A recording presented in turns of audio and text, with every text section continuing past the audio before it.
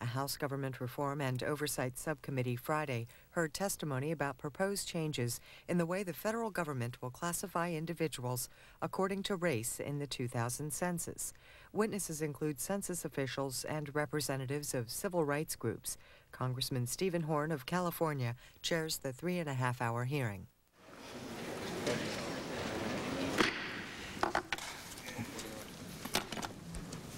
The Subcommittee on Management, a quorum being present, will come to order. We'll begin with opening statements.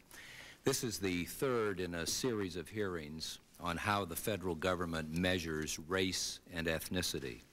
Today's hearing follows a major decision on this issue. After 4 years of review, a task force set up by the Office of Management and Budget, known as the Interagency Committee, has issued a detailed recommendation for changes to the standard measures of race and ethnicity. This is not a casual matter. It is highly personal for millions of Americans who take pride in their full heritage. It also is a vital issue for the enforcement of the civil rights laws of our nation. The current measures include 4 basic categories of race: black, white, Asian or Pacific Islander, and American Indian or Alaskan Native. These categories and other standards for the collection and reporting of data on race and ethnicity are set forth in OMB Directive 15. A major issue is whether these categories are adequate to measure our society now and in the coming decades. In particular, there is growing concern that asking individuals to identify with only one of these 4 categories on the census questionnaire and other forms fails to accommodate people of multiple racial heritages. It is not hard to understand this problem. All you have to do is imagine you're Tiger Woods, perhaps without the Nike endorsement, and someone is telling you to identify with only one part of your heritage. The challenge is to allow for multiracial identification without harming the usefulness and accuracy of the data. One proposal for multiracial identification is to create a 5th racial category called multiracial. Another proposal is to keep the current 4 categories, but allow respondents to check off more than one. On July 9th, the Interagency Committee recommended against a multiracial category, but in favor of allowing people to identify with more than one of the existing categories to reflect their diverse backgrounds. In its recommendation to the Office of Management and Budget, the Interagency Committee stated that the multiracial population is growing and needs to be measured, but that a separate multiracial category is not the best way to do this. The recommendation notes that years of surveys and public town meetings showed no general consensus on the definition of multiracial, and that such a category is likely to be misunderstood by individuals responding to questions concerning race. As Edmund Burke once observed, all government, indeed every human benefit and enjoyment, every virtue and every prudent act is founded on compromise and barter. The Interagency Committee did just that. In effect, the task force has advised the Director of the Office of Management and Budget to preserve the current usefulness of racial and ethnic data and also to acknowledge the desire of individuals to identify their heritage. Some will say this recommendation tries to please all sides and therefore pleases none. There are 2 distinct aspects to this issue. The first is individual identification. People need to be treated with dignity, especially when they're being asked to identify themselves. The second aspect is the utilization of these data. They are put to some very important purposes, purposes that many would say outweigh concerns over individual identification. The Interagency Committee recommendation leaves the questions about tabulation and reporting of the data largely unanswered. That is a problem, and we need to address it. Will people who check 2 racial categories be counted twice, significantly inflating the numbers of 2 particular races in a particular area? We begin today with very distinguished witnesses, and the Speaker will be delayed because he's in some negotiations now on major issues before the closing of this next week's session, and we have told him he will be able to speak anytime he walks through the door.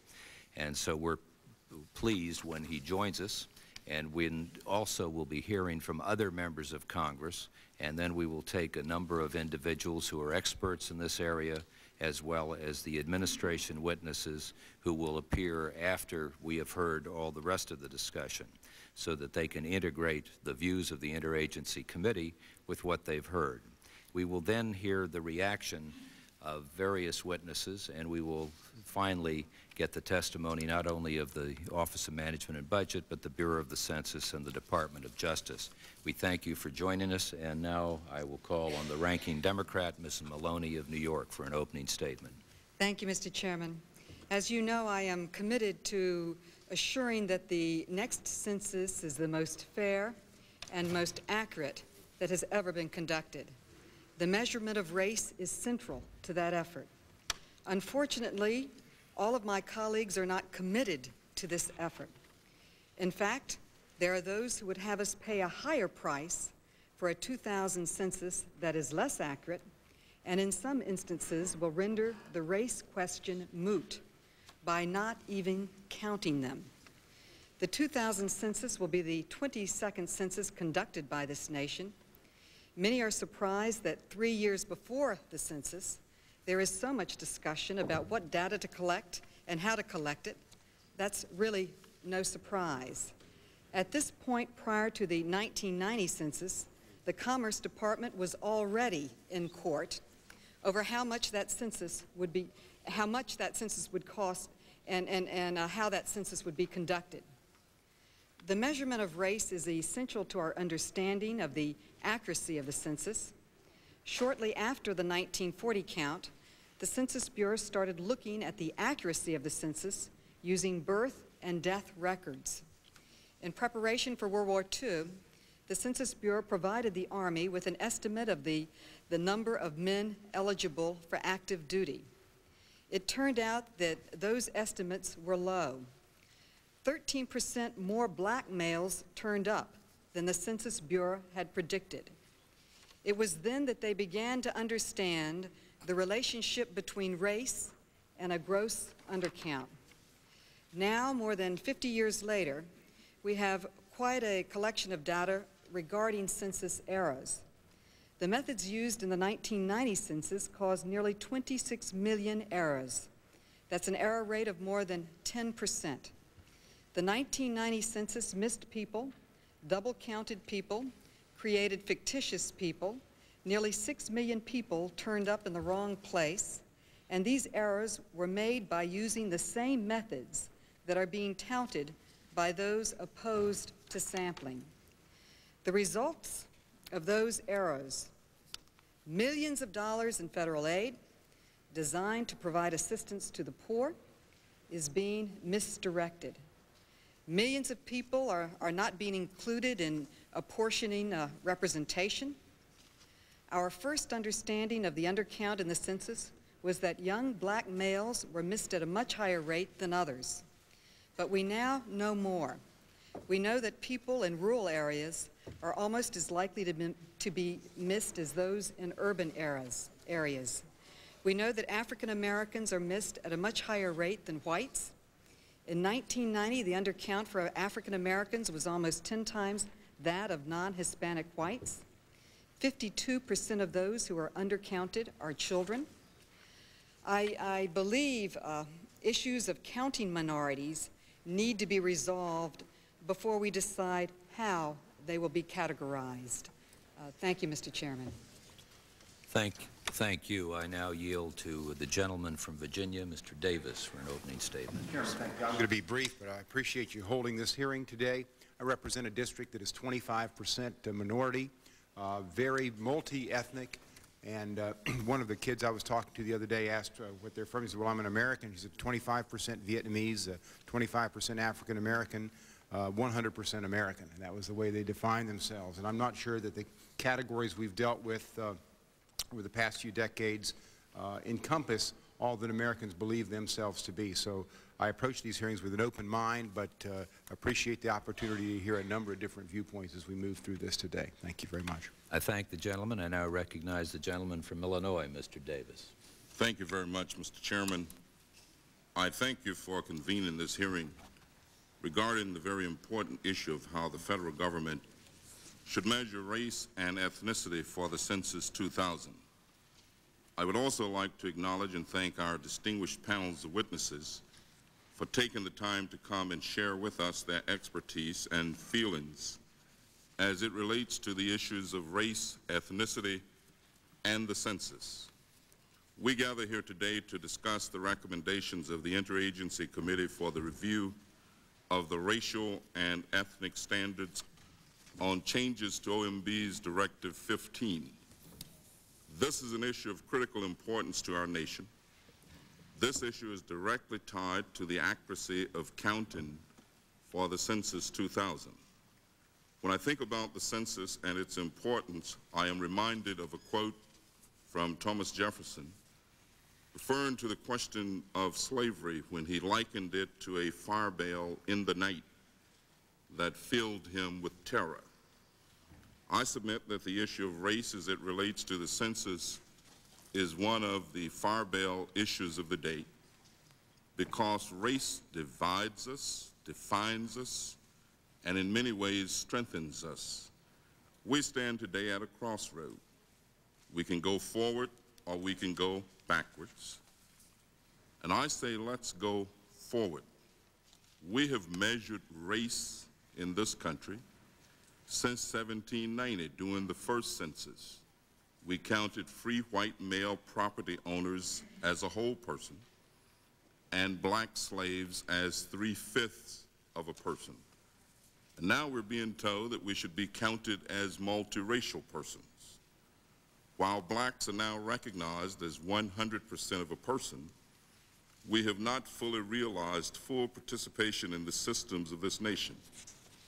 We have not reached the day where equal opportunity and equal justice prevails.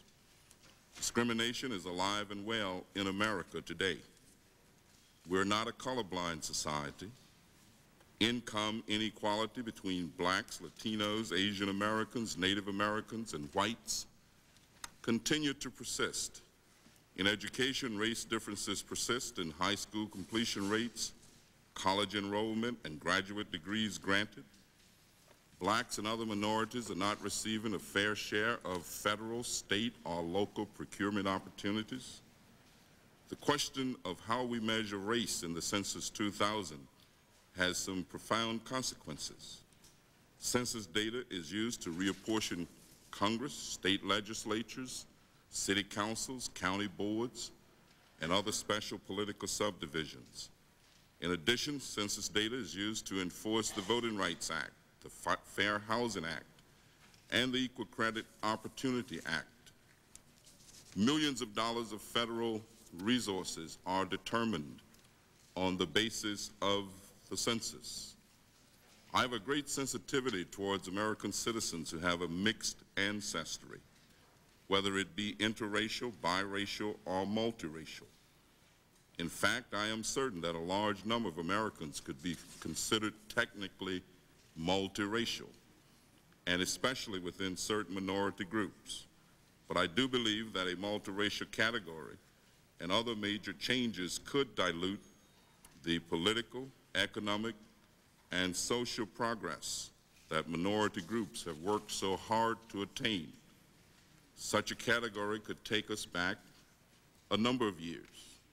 However, I look forward to hearing our witnesses, and I do believe that after all is said and done, we will realize that although possibilities exist, I do believe that the American people will take a course of action that will not take us back away from the gains that have been made by large minority groups in this country.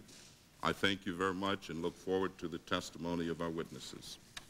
Now yield to the gentlewoman from the District of Columbia, Eleanor Holmes Norton, for an opening statement. Thank you very much, Mr. Chairman. I appreciate the opportunity to sit in with the subcommittee this morning. I'm a member of the full committee, but not the subcommittee, and I'm here because I believe this is an important subject and hope we will all be able to come to some rational response. The census itself for for a long time now, has been a very controversial and complicated subject. Into this controversy, we now plunge race.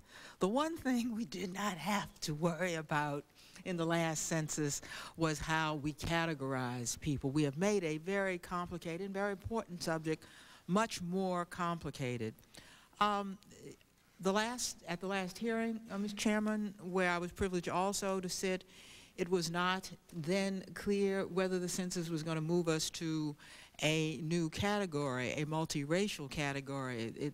They have come to their senses and understood, it seems to me, the rank confusion that such a category would impose upon the census.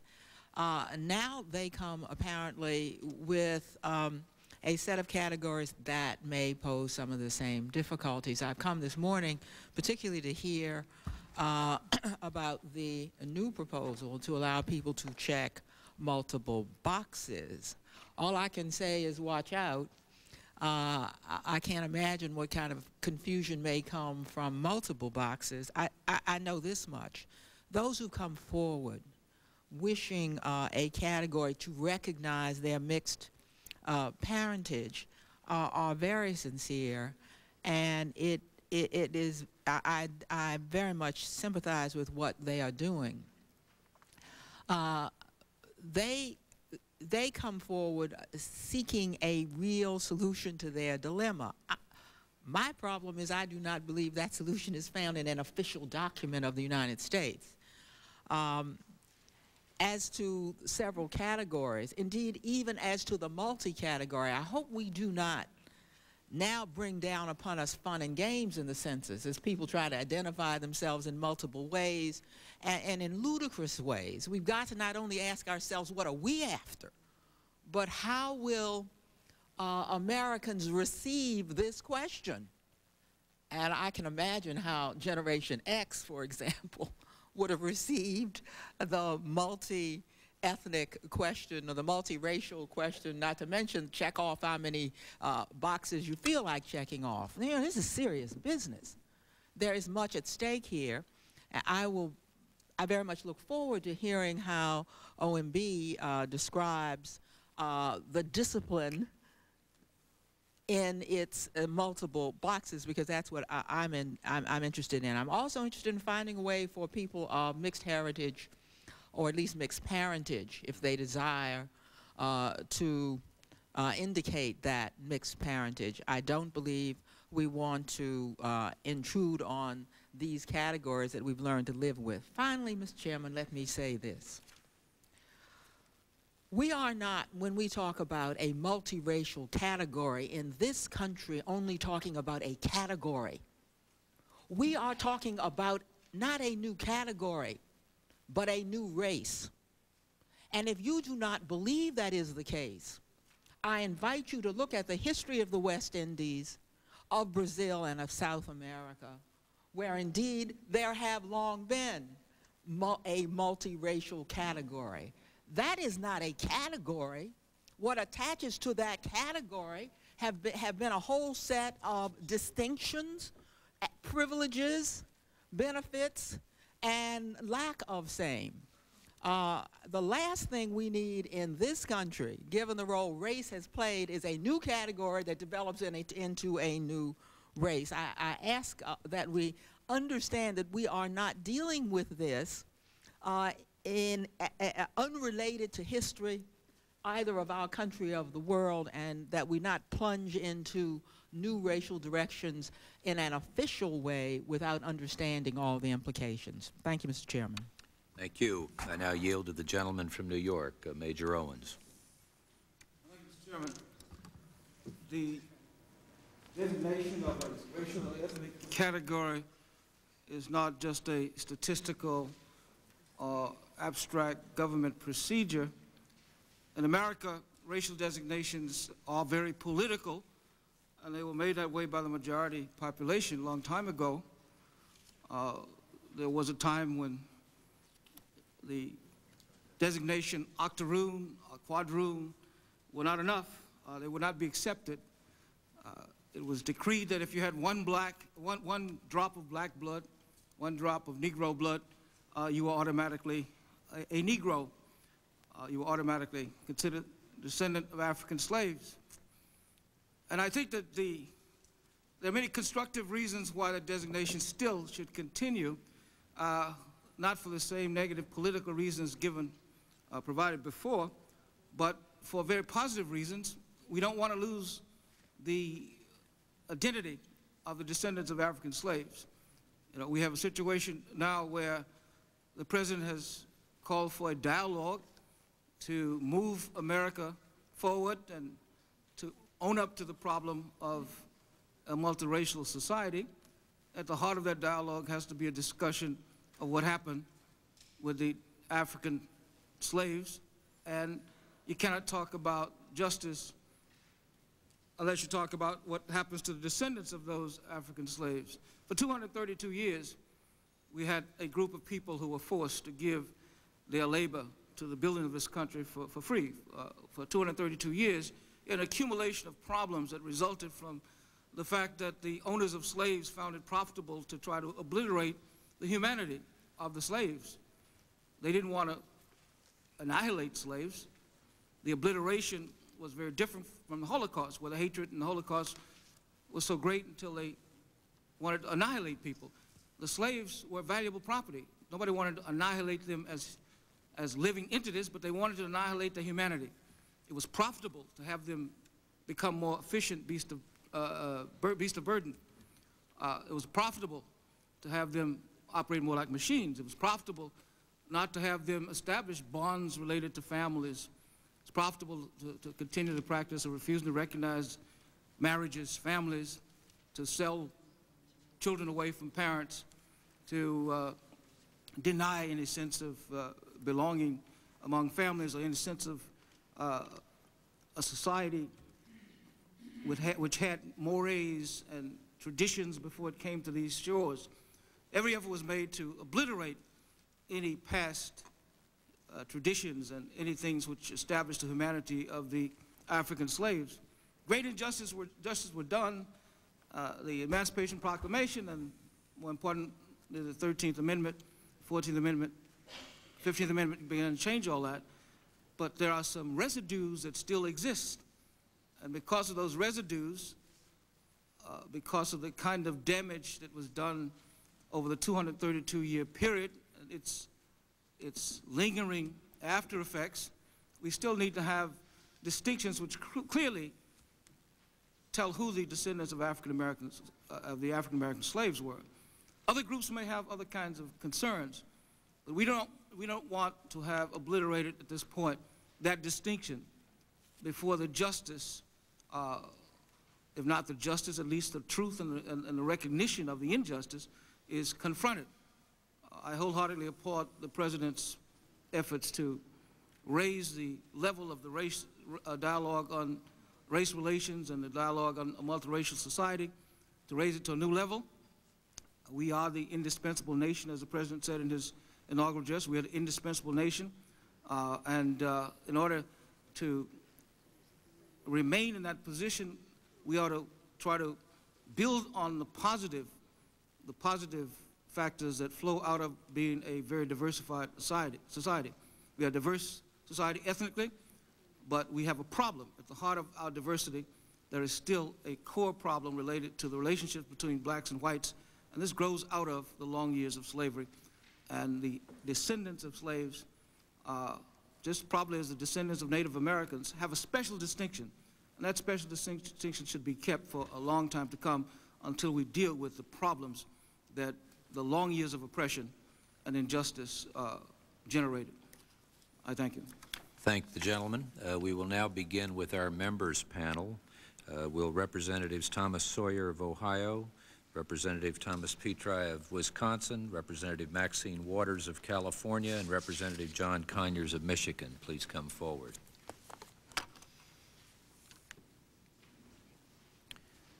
I think Mr. Sawyer is second there. And I'm going to call on Mr. Sawyer and Mr. Petri first because they are former chairman and ranking member of the committee that had jurisdiction over the census before it was merged into the Committee on Government Reform and Oversight at the beginning of 1995, and we have looked to them as our experts in this area, and they have been kind enough to come to a number of our hearings and testify on various aspects of the census. So we will begin with Representative Sawyer of Ohio. Well, thank you, Mr. Chairman. I'm grateful for your designation as an expert. I guess I would say thank you and recognize that maybe the most that we can claim is that we have long familiarity with this issue as a matter of census practice and other statistical systems of the United States. In that sense, I'm grateful to you and Congresswoman Maloney and members of the subcommittee for the opportunity to share some additional thoughts beyond those that I shared at your last hearing on this subject as you continue to review the categories for collecting data on race and ethnicity in the 2000 census. Let me begin by congratulating OBM for all of the work that they've done on this important issue. After 3 years of careful and thorough consideration of alternative ways to measure race and ethnicity, OMB has recently released its proposed recommendations for Directive 15. While I believe that its recommendations properly address the concerns of those on both sides of the multiracial issue, I would really like to begin and end today by encouraging OMB to address something that you discussed, and that is establishing guidelines for how the federal government is to tabulate and publish and use these data. When I testified in April, I discussed the importance of understanding what racial categories are and what they are not. Clearly, they are culturally determined descriptors that reflect societal concerns and perceptions. They are not grounded in genetic or anthropological or scientific bases, and they're not fixed and unchanging. OMB has historically sought to establish categories, therefore, that are discrete, that are few in number, that are easy to use because they are broadly understood, and which yield consistent response. The categories are also intended to maintain continuity and comparability of that data over time. That's a tall order, but I believe OMB's recommendations meet those goals. First, the task force that dealt with this was composed of 30 federal agencies who regularly use racial and ethnic data.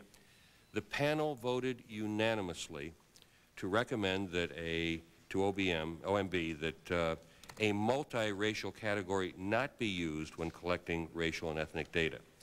Instead, they suggested that individuals be given the opportunity to provide multiple responses to the race questions when they identify personally with more than one category. Second, they recommended that Hispanic remain as a separate ethnic category and not be added as a new racial category. Additionally, they found through testing that arranging the Hispanic origin question so that it preceded the so-called race question proved to minimize confusion. This is important to yield a more accurate count, particularly among all of the populations that have been undercounted in past censuses. Taken together, these recommendations, in my opinion, are an important step forward in measuring racial and ethnic change that is currently taking place in our country and may, in fact, be a fundamental characteristic of our age. By providing respondents with the choice to mark all that apply, OMB satisfies a compelling human need for self-identity while allowing for measurement in the aggregate of the changing racial and ethnic makeup of our nation. Adopting OMB's recommendation would also enable us to preserve with consistency the comparability and continuity of data over time. While its recommendations are sound, let me again urge OMB to look carefully at the data that will be produced by this new collection system and accompany these changes with clear and meaningful guidelines for tabulating and publishing and using the data once it's collected. Let me give you an example. The Civil Rights Division of the Justice Department is charged with enforcing the Fair Housing Act. It prohibits discrimination in the granting of home mortgages. Monitoring and enforcement generally involve a comparison of census data with reports of lending activity for minority applicants for a specific geographical area.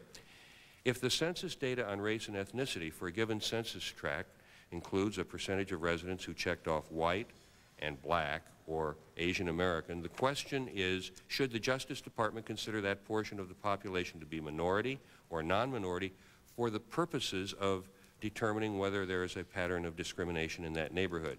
It is particularly important to understand how and when to use aggregated or disaggregated data when more than one category is checked. There are not easy answers to this and similar kinds of questions, but they need to be clear because the soundness of OMB's proposed changes to Directive 15 must be judged in part by whether clear and consistent guidelines can be developed to provide a rational and consistent response that is comparable with similar data over time. Otherwise, the federal government may inadvertently erase the gains that the nation has made over the last few decades in an effort to create a more inclusive society. Thank you, Mr. Chairman. I appreciate the opportunity that you and members of the subcommittee have given to participate in your continued oversight of this important issue.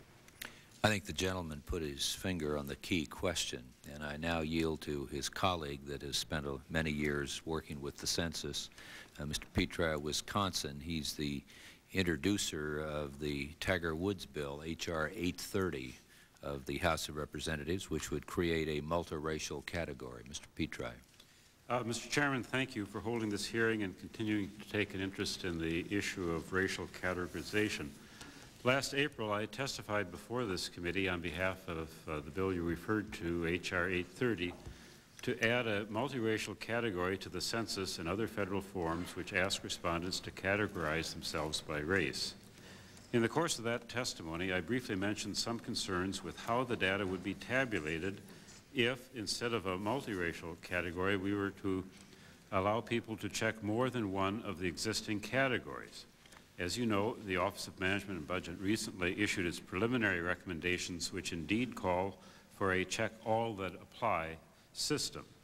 I'd like to reemphasize that there should be at least one compilation of data from the race issue on the census in which the total is not greater than 100%, and therefore in which multiracial individuals are included as a separate group in when the tabulation occurs. The numbers can be tabulated in several different ways, of course, and if the Bureau wants to publish information about how many people checked off a certain category, including multiracials who checked off that one and another, I certainly have no objection, and it might be useful information for certain purposes. If that's done with each of the categories, those who check off more than one category will be counted more than once, but for some uses of the data, that may be okay. For other purposes, however, it's necessary, in order for policymakers to get a clear picture of the situation, that the individual categories do not add up to more than 100% of the total. Thus, we need one compilation in which multiracial individuals who have checked more than one box are counted in their own category and only in that category.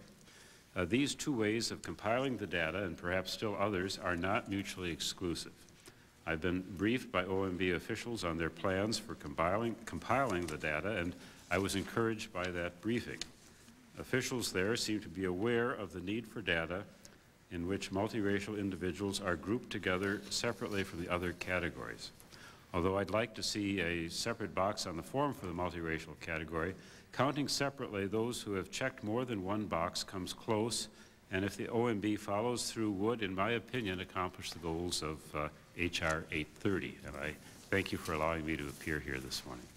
Well, again, I think the gentleman's put his finger on one of the key questions. If people do not like the multiracial aspect, maybe we just check a category that says I have checked more than one above, and we'll get into that with the Chief Statistician of the United States and the representatives of the Office of Management and Budget. I now yield to the gentlewoman from California, Ms. Maxine Waters. Thank you very much, Mr. Chairman, for the opportunity to testify before the subcommittee today. The subject of today's hearing is one which potentially impacts every African-American citizen in our country. The recent federal interagency recommendation that the Office of Management and Budget make changes to its current standards for measuring race and ethnicity. The Interagency Committee, a task force with representation from 30 federal agencies, recently rejected the proposal for creation of a multiracial category, but recommended that individuals be permitted to select one or more of the current categories of race used in the census. Today, I join with this viewpoint, which is shared by several civil rights organizations, including the Lawyers Committee for Civil Rights Under Law, the National Urban League, the NAACP, and the Joint Center for Political and Economic Studies, in strong opposition to the addition of a multiracial classification to the 2000 census. The use of a multiracial or biracial category in the 2000 census would jeopardize the ability of individuals in the United States to seek legal redress for continued racial discrimination. Currently, the United States has made substantial progress. We still have substantial progress to make in the area of racial equality. There's discrimination practiced daily in housing, employment, voting rights, and education. Federal law enforcement efforts to deter such discrimination often use data collected pursuant to Directive 15 and the United States Census. Legal redress of persistent racial and ethnic discrimination is contingent on current racial classifications, which show disparities in racial treatment in a variety of instances. I believe that the inclusion of a multiracial or biracial classification is counterproductive to effectively enforcing the civil rights laws of this country. Directive 15 has been indispensable in facilitating the information required to move the nation's equal opportunity agenda forward. The data compiled under this policy have been used to enforce requirements of the Voting Rights Act, to review state redistricting plans, to establish and evaluate programs and plans to get rid of discrimination both in the public and private sector, to monitor and enforce desegregation plans in the public schools, to assist minority businesses under the Minority Business Development Program, and to monitor and enforce the Fair Housing Act. You also heard from Congressman Sawyer how the HMDA data is used. I serve on the Banking Committee, and that information has been extremely valuable in helping the banks and financial institutions of this country correct their lending practices. When they unveiled this valuable data and they saw that loans were being made to whites who had less income, who had less favorable paying records, et cetera, and able to compare that in communities and census tracts where minorities had been turned down, even though they had the income, they had the records, they had all that you would think would cause a bank to lend to them to buy homes. It was not being done. The record indicates that significant improvements have occurred in all of these respects, and for nearly 2 decades, Directive 15 has been greatly instrumental in that progress. However, the evidence is equally clear that much more remains to be done. Racial discrimination is still prevalent in American life, and the residual effects of past discrimination continue to limit progress.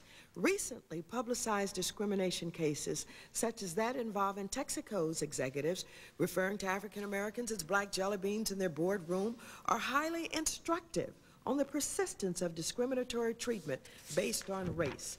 In closing, I would emphasize that I will continue to resist any effort to complicate, reduce, or deter progress toward equal opportunity and racial fairness in American society. The multiracial proposal poses a risk to the ability of federal agencies to collect useful data on racial classifications. For this reason, I must vigorously oppose any use of multiracial category in the 2000 census. Mr. Chairman, prior to closing, I'd just like to say that I had an opportunity to look over Mr. Ginrich's testimony, where he had some discussion in here of Tiger Woods. And I wanted to engage him in some discussions about another golfer, whose name is Mr. Lee Elder, who was a prominent golfer. And when he was young, like Tiger Woods, he would have loved to have been able to participate. I think that his handicap was probably 0.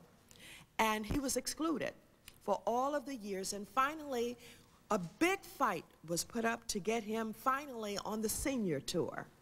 And after many, many years and long fighting and organizing by African Americans and some others, we finally got him on the senior tour maybe about 8, 9, 10 years ago.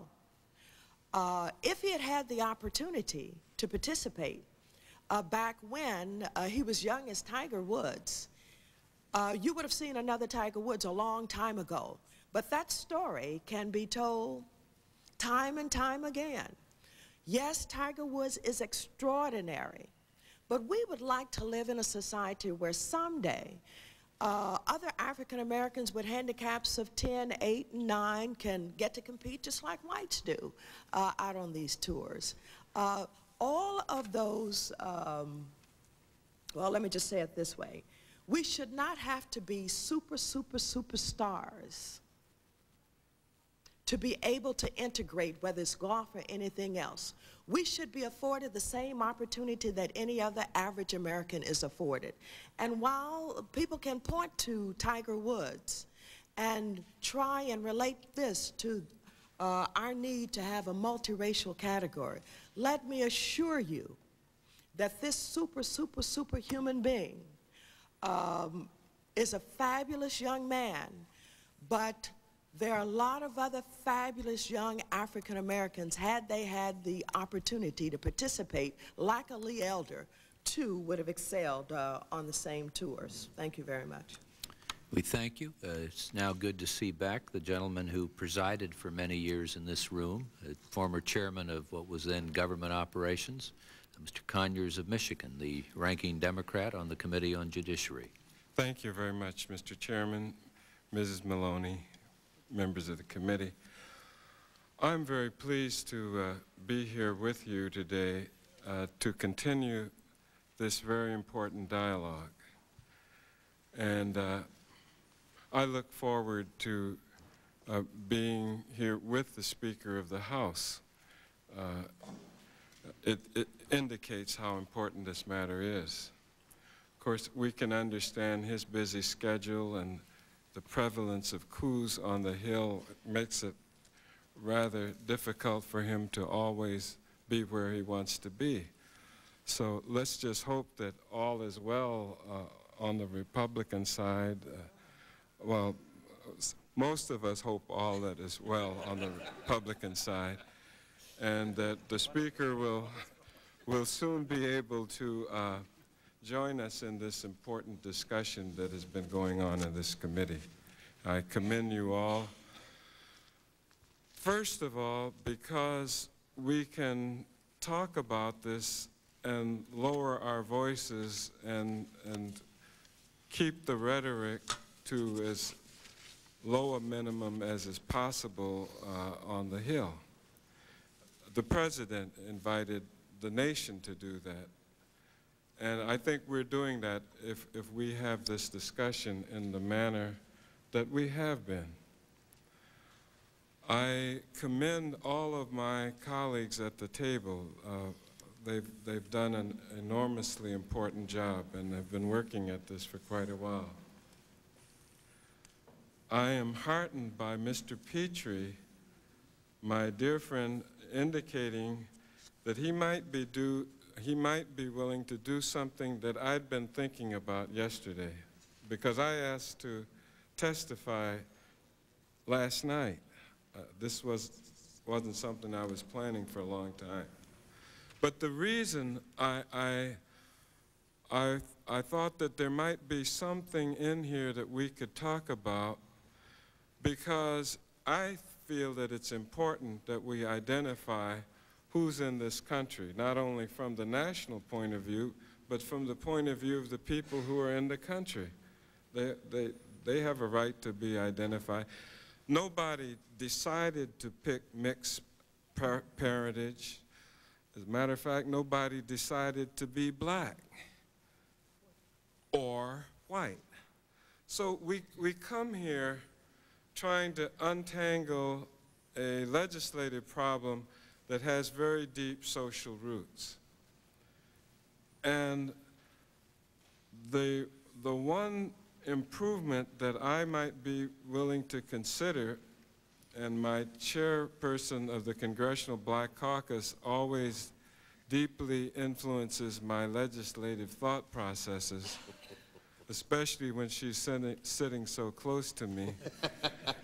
The one thing that I might be willing to consider is the identification of a category in which people would be allowed to check more than one box. Now, why does that become important? It becomes important because some people want to let everybody know of their parentage, just as I, and I presume all of you, are proud of. But they don't want to become the victim of what Major Owen said, a category in a government office.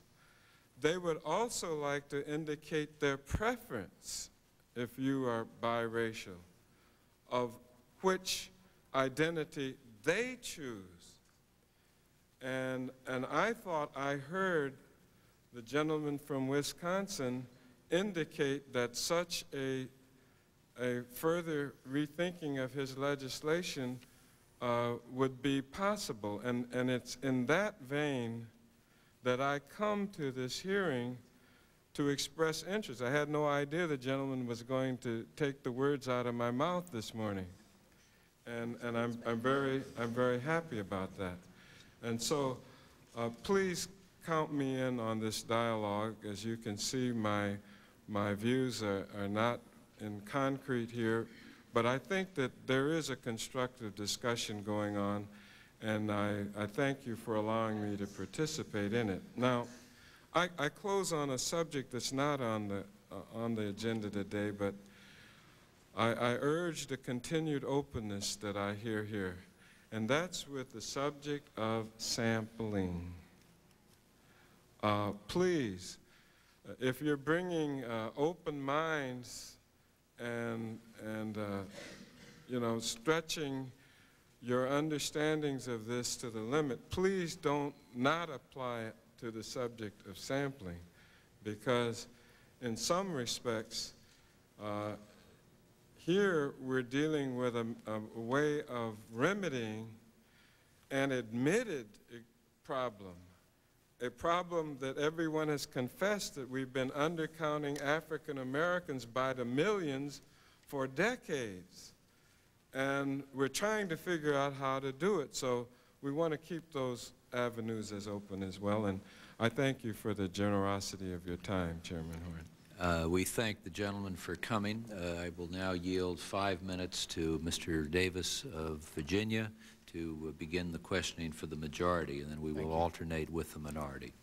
Thank you. Let me start, Mr. Conyers. I was reading your written statement, which is a little bit at variance to what you said orally. Your written statement says, I'm going to propose a solution, and throughout it says, my solution, and then you get up here and you sit next to Mrs. Waters, and you said you might be willing to consider your solution. And I don't know, Ms. Waters, if you've looked at Mr. Conyers' proposed solution, what you think of that.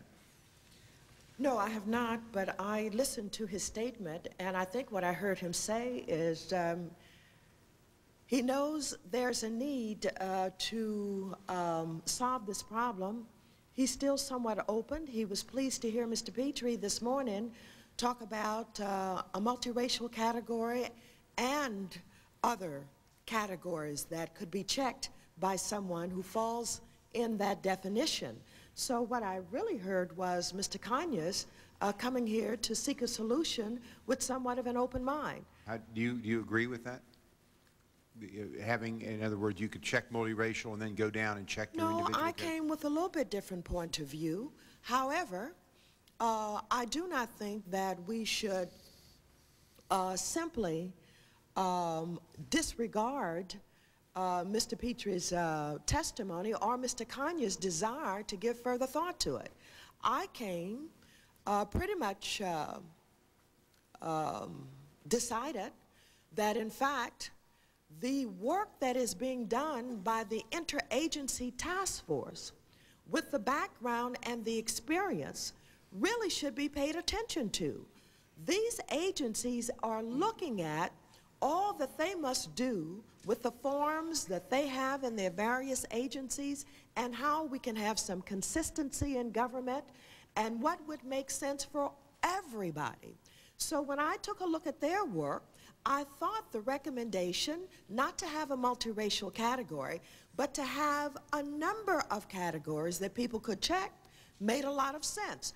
Then I questioned them very closely that if someone checked more than one category, how then would you count? And they are in the process now of making that determination. I would really like to see them continue that work so that we can have the benefit of concentrated effort in making sense out of all of this. Okay. While all of us have some opinions, and we deal with 999 things on any given day, none of us are as concentrated and as focused as the interagency task force that's designed to do this kind of work. So that's where I'm coming from. Thank you. Mr. Petrie, let me ask you, in your written testimony, you make reference to the need for data in which multiracial individuals are grouped together separately from other categories. What are some specific needs, whether in public policy, research, or elsewhere, do you think, for data on the variety of people selecting more than one race? Well, I think there are a couple of reasons for having people select more than one race. When Tom Sawyer and I had these, when he scheduled the hearings and I attended to review the 1990 census, a number of individuals, and perhaps a few representing small groups, newly organized groups, came forward and said they did not think it was fair for their children to be forced to choose between one half of their heritage and another half of their heritage, that they may have had a Korean mother and an American black father, and why couldn't they say that instead of having to say that they were black or say that they were Asian or whatever it happened to be. And I found that persuasive and thought that it made sense not to force people into that untenable and uncomfortable position. My solution was to say, well, maybe we should have the current categories or whatever the experts think makes sense, and then, by the way, if they don't fit, provide another category. It wasn't as off-putting as other, which sounds sort of whatever, but that they could, that would reflect the fact they were multiracial, and that's what the bill provided for. But the panel of some 30 agency representatives under OMB's direction came up with the idea of why not just, instead of directing people to choose only one category, period, say choose one or more than one as you feel appropriate, then that eliminates the uncomfortable situation that we were forcing people in by requiring them to choose just one. So that's one benefit. Now my testimony basically goes to how is that going to be presented for useful purposes by policymakers at the state level and national level and business and so on. It seems to me if when they do the compilation of the census, the different categories total more than 100% in a particular area, it starts getting very confusing for redistricting, for example. So at least in one iteration, and they can do it many different ways, they ought to have something whether it's called multiracial or people who check more than one box or whatever, a separate category so that all of the percentages total 100%. That's the point of my testimony here today. How it can be used, there are many different ways it can be useful to show that the census is supposed to be an accurate picture of the American population at a particular point in time. I think this would make it more accurate. I guess. Thank you. You want to add anything to that, Mr. Sawyer? If I can add something, I am not going to disagree with what Tom has said. Let me just say, though, that it is important that the data be collected in a way that makes it possible to tabulate in a variety of ways for a variety of purposes, so that they can be aggregated and disaggregated for specific applications. This proposal makes that possible. A multiracial category on its own would not, and would, I believe, add to the confusion in the terms that Tom has just described rather than to clarify it. I believe that what the multi-agency task force has suggested will yield the result that all four of us across here are talking about. Thank you. We thank the gentleman. I now yield 5 minutes to the ranking member, Ms. Maloney of New York, for the purpose of questioning the witnesses. Thank you very much, Mr. Chairman, and I welcome all the witnesses, particularly the former chair on the committee on which I serve, and Mr. Sawyer, Mr. Petrie, the two former chairs of the subcommittee, and really I want to thank you for the many hours that you have dedicated so far in testifying before this committee, and always, Maxine, you add a lot of spark to all the hearings you participate in. It's always good to see you. I would like to ask the same question to each of you. The voting rights laws and the civil rights laws were written to really address discrimination against certain groups of people. And should we accept the recommendations of the Interagency Task Force, which allowed individuals to check various combinations of their heritage that they feel they are in their self-expression, should that person check one of the areas of protected status, would that person be in a protected group in terms of civil rights laws and voting rights laws? Let me begin by referring to Directive 15. I can only assume that the same kinds of limitations that apply to Directive 15 today would apply in the future, and that is to understand that the purpose for which these categories are used is not for personal identification nor qualification for eligibility for any federal program. It is used to provide aggregate measurement of populations in ways that reflect the reality of the nation. So it's very important to understand that these categories are not used for eligibility identification. Rather, it's so that we can understand the direction and the shape and the change of the country in the aggregate and in its many components. Yeah, the census, at least in the case of the census form, it's confidential. It's guaranteed to be confidential. All information provided is absolutely confidential, cannot be used by federal law or any other to be in any way benefit or hurt an individual. So the answer to your question really is what will the courts, lawyers, administrators make of this change in data? And I don't know. I would think myself that an individual would still have all of the protections that they have now. Many people are being forced into one category or another who are in fact multiracial. They still deserve protection, and I don't think this would lessen it. May I just go back and read from Directive 15? These classifications should not be interpreted as being scientific or anthropological in nature. We've already talked about that. Nor should they be viewed as determinants of eligibility for participation in any federal program. And it's a fundamental underlying principle of these categories. And I just, Maxine?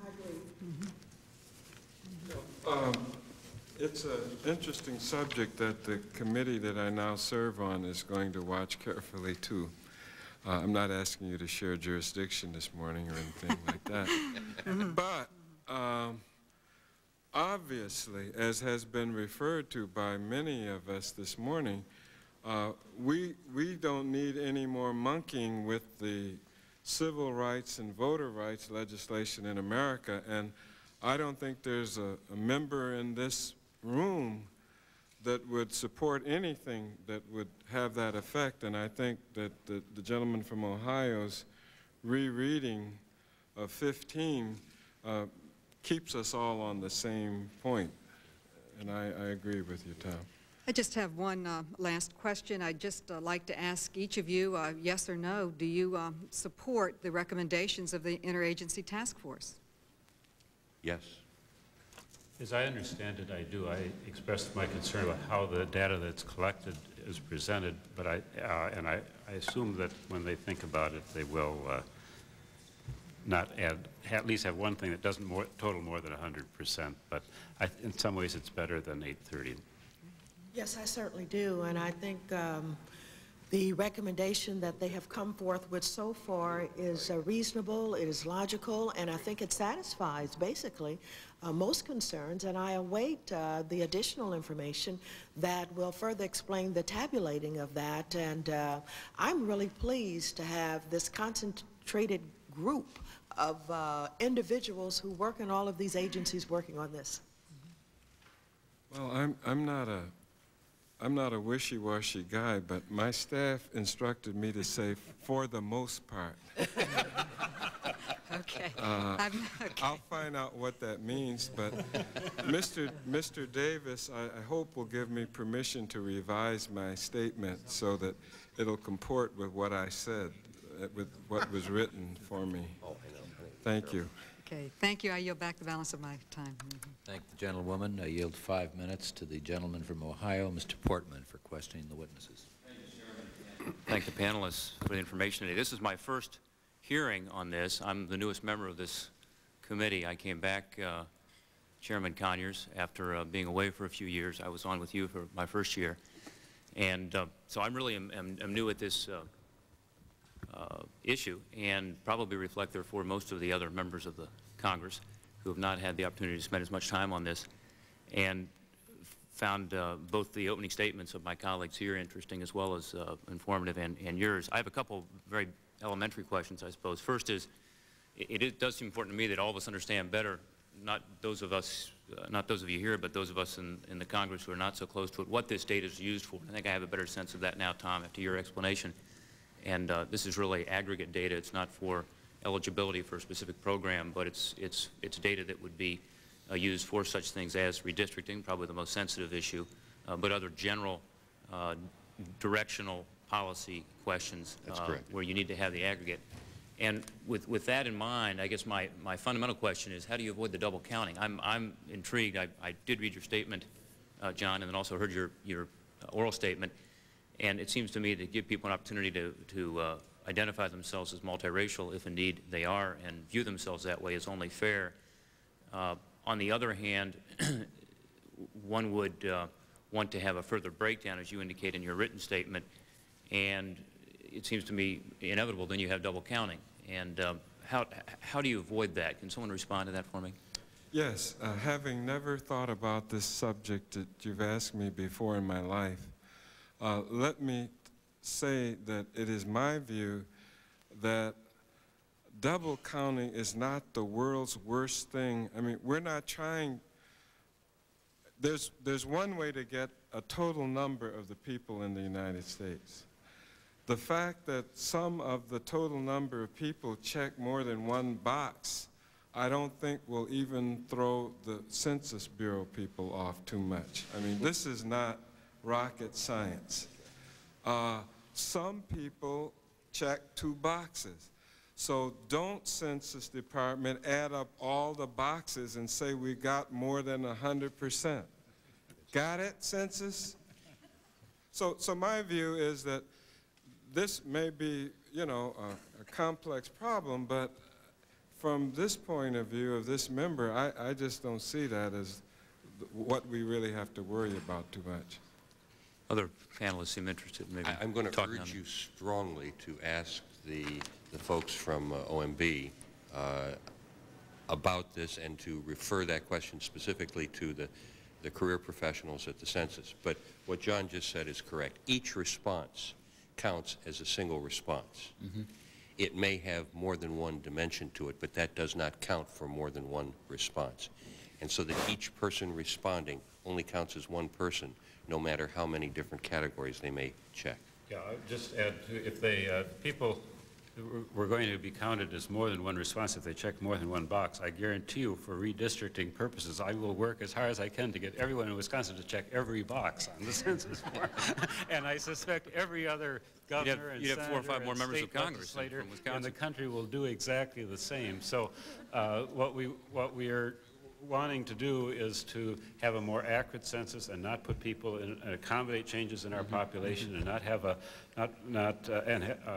and it seems to me that checking more than one and then doing a, those who check more than one or multiracial cut on it, doing other cuts on it all makes sense. I would think it would be a mistake to myself in doing the total to try to de-aggregate it. So if someone checked 3 boxes, say, well, we'll add 1/3 of a vote to this category and another 1/3 to that category and so on, that strikes me as probably easily creating confusion rather than making a more accurate situation. Tom, it's sociology, and in our society, some people think of themselves as mixed, so why not admit it, reflect that. But let me just clarify one point then for my edification. Maybe I missed something here, but you indicated earlier that you supported the interagency recommendation, which rejects the idea of a multiracial category. Is that correct? No, it doesn't really reject the notion of multiracial category. It accommodates the concern I had in introducing legislation to provide for a multiracial category, which was that if you're told you must classify yourself as one or another, and you don't feel, as Tiger Woods is an example, and a lot of other people, that is accurate, that you're a bit of each. You're right now not accommodated in the census form. Telling people that they could check multiracial struck me as a way of solving that problem. The Census Task Force thinks telling people that they don't have to check just one, they can do more than one. That's fine too. When it's presented then, though, my only concern is that you then don't go ahead and end up with 110 or 120% in your totals, that you then, when you present it, you end up, if you want to call it a multiracial category or whatever, you would have a separate category for statistical reporting purposes that would reflect those who checked more than one box. But that's still, I will yield back to the chairman because we have a vote and because my time is up. To wait until they come back with a recommendation about how to do it. Okay. And I'm just reserving my opinion on that aspect of it until they come back, having given some real thought to it, to suggest to us how it should be done. But Maxine, are you still concerned, and this goes to your written statement, John, really, that given that, as I understand the procedure you're suggesting, Tom, still individuals who consider themselves to be multiracial might not have the opportunity at the outset to identify themselves in that manner. Is that correct? No, they would. No. They would. They would, because they could put down black and Asian, or black, Asian, and American Indian. Caucasian, or... so they would have the opportunity to identify themselves by one or more. That's right. Yeah, you wouldn't have to choose between your but black not mother and your as white father. multiracial You could put as a down category. both. You're a bit of each. If I might offer a clarification, the question that Tom is concerned about is one of tabulation. We don't want to have tabulation that confuses the issue about how many people we're talking about. The issue that we're dealing about here is one of identification as you fill out the form. The recommendations that all of us are suggesting to OMB is that they make sure that in their instructions that the tabulation be done with absolute clarity. So they're two separate questions. Thank you, Chairman. I yield 5 minutes for the purpose of questioning to the gentleman from Illinois, Mr. Davis. I might add before he begins, we have a vote in progress, 15 minutes to get over there. There might be other votes. This is a motion on the previous question. So we will try to complete the questioning. If you're not coming back, if you can come back, we've got 15 minutes of questioning here, potentially. Okay. Mr. Davis. Thank you very much, Mr. Chairman. Let me just say that I appreciate the testimony of each one of our distinguished witnesses. Let me just ask, we know that there are political as well as cultural consequences of the census. And I observed as I listened to the dialogue, it occurred to me that if all of us were as close and congenial as the four of you, that in all probability we could work out with relative ease most situations that we face. But my question is, looking at the political and cultural implications, in your minds, does one outweigh the other? Or how do we consider the two? I think what I'm looking for are some instructions for OMB. I know, Representative Waters, you indicated that you wanted to hear their position, but I think that this may be an excellent opportunity to give them some ideas and instructions as they wrestle with what these boxes would actually mean. Well, Mr. Davis, let me just say, I agree with the first recommendation to check more, to be able to check more than one box. I think that is a good, sound recommendation, and I think that that recommendation takes care of the concern about those who see themselves as multiracial, and there's no need for a box called multiracial. I don't have a clue about how to tabulate it. That's a different question. I don't know, and I have no recommendation about how they would take a box, or an individual who checks 3 boxes and tabulate that, and so that you don't get more than 100%. I just don't know how to do that. But I would like to add, and this may be a little bit outside of your question, that for those people who may be concerned about having a multiracial category, they may be of the opinion that this information is somehow seen and identified with them as an individual, when in fact it is not. This information, compiled and used in a general way, needs to be explained, I think, to the public, so that people won't think that Ms. Jones is somehow going to be identified other than what Ms. Jones believes she is because they've checked this form. It does not work that way. What Ms. Jones needs to understand is, if she is not given the opportunity to check a category that would ensure that we protect her from discrimination, and we're able to count in ways that will identify where certain things are occurring and help to make those corrections, that, she must understand she'll be a lot better off in this society by having those kinds of protections than not. And that's the kind of discussion we've not had an opportunity to get into in this overall education process. Anyone, either one of you? Well, I don't have a University of Chicago in my district, Danny, so I can't deal with these kind of questions this morning. We'll help you. Well, let me just say, and I think it's time to go, really.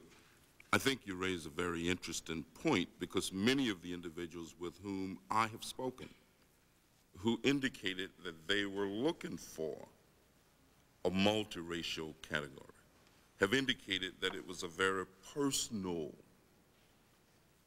feeling and item to them.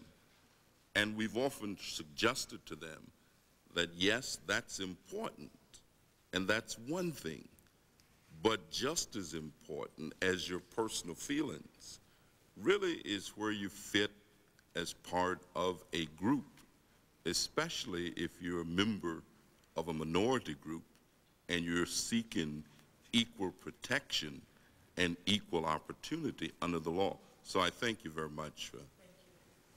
We thank the gentleman. Committee stands in recess for roughly 12 minutes.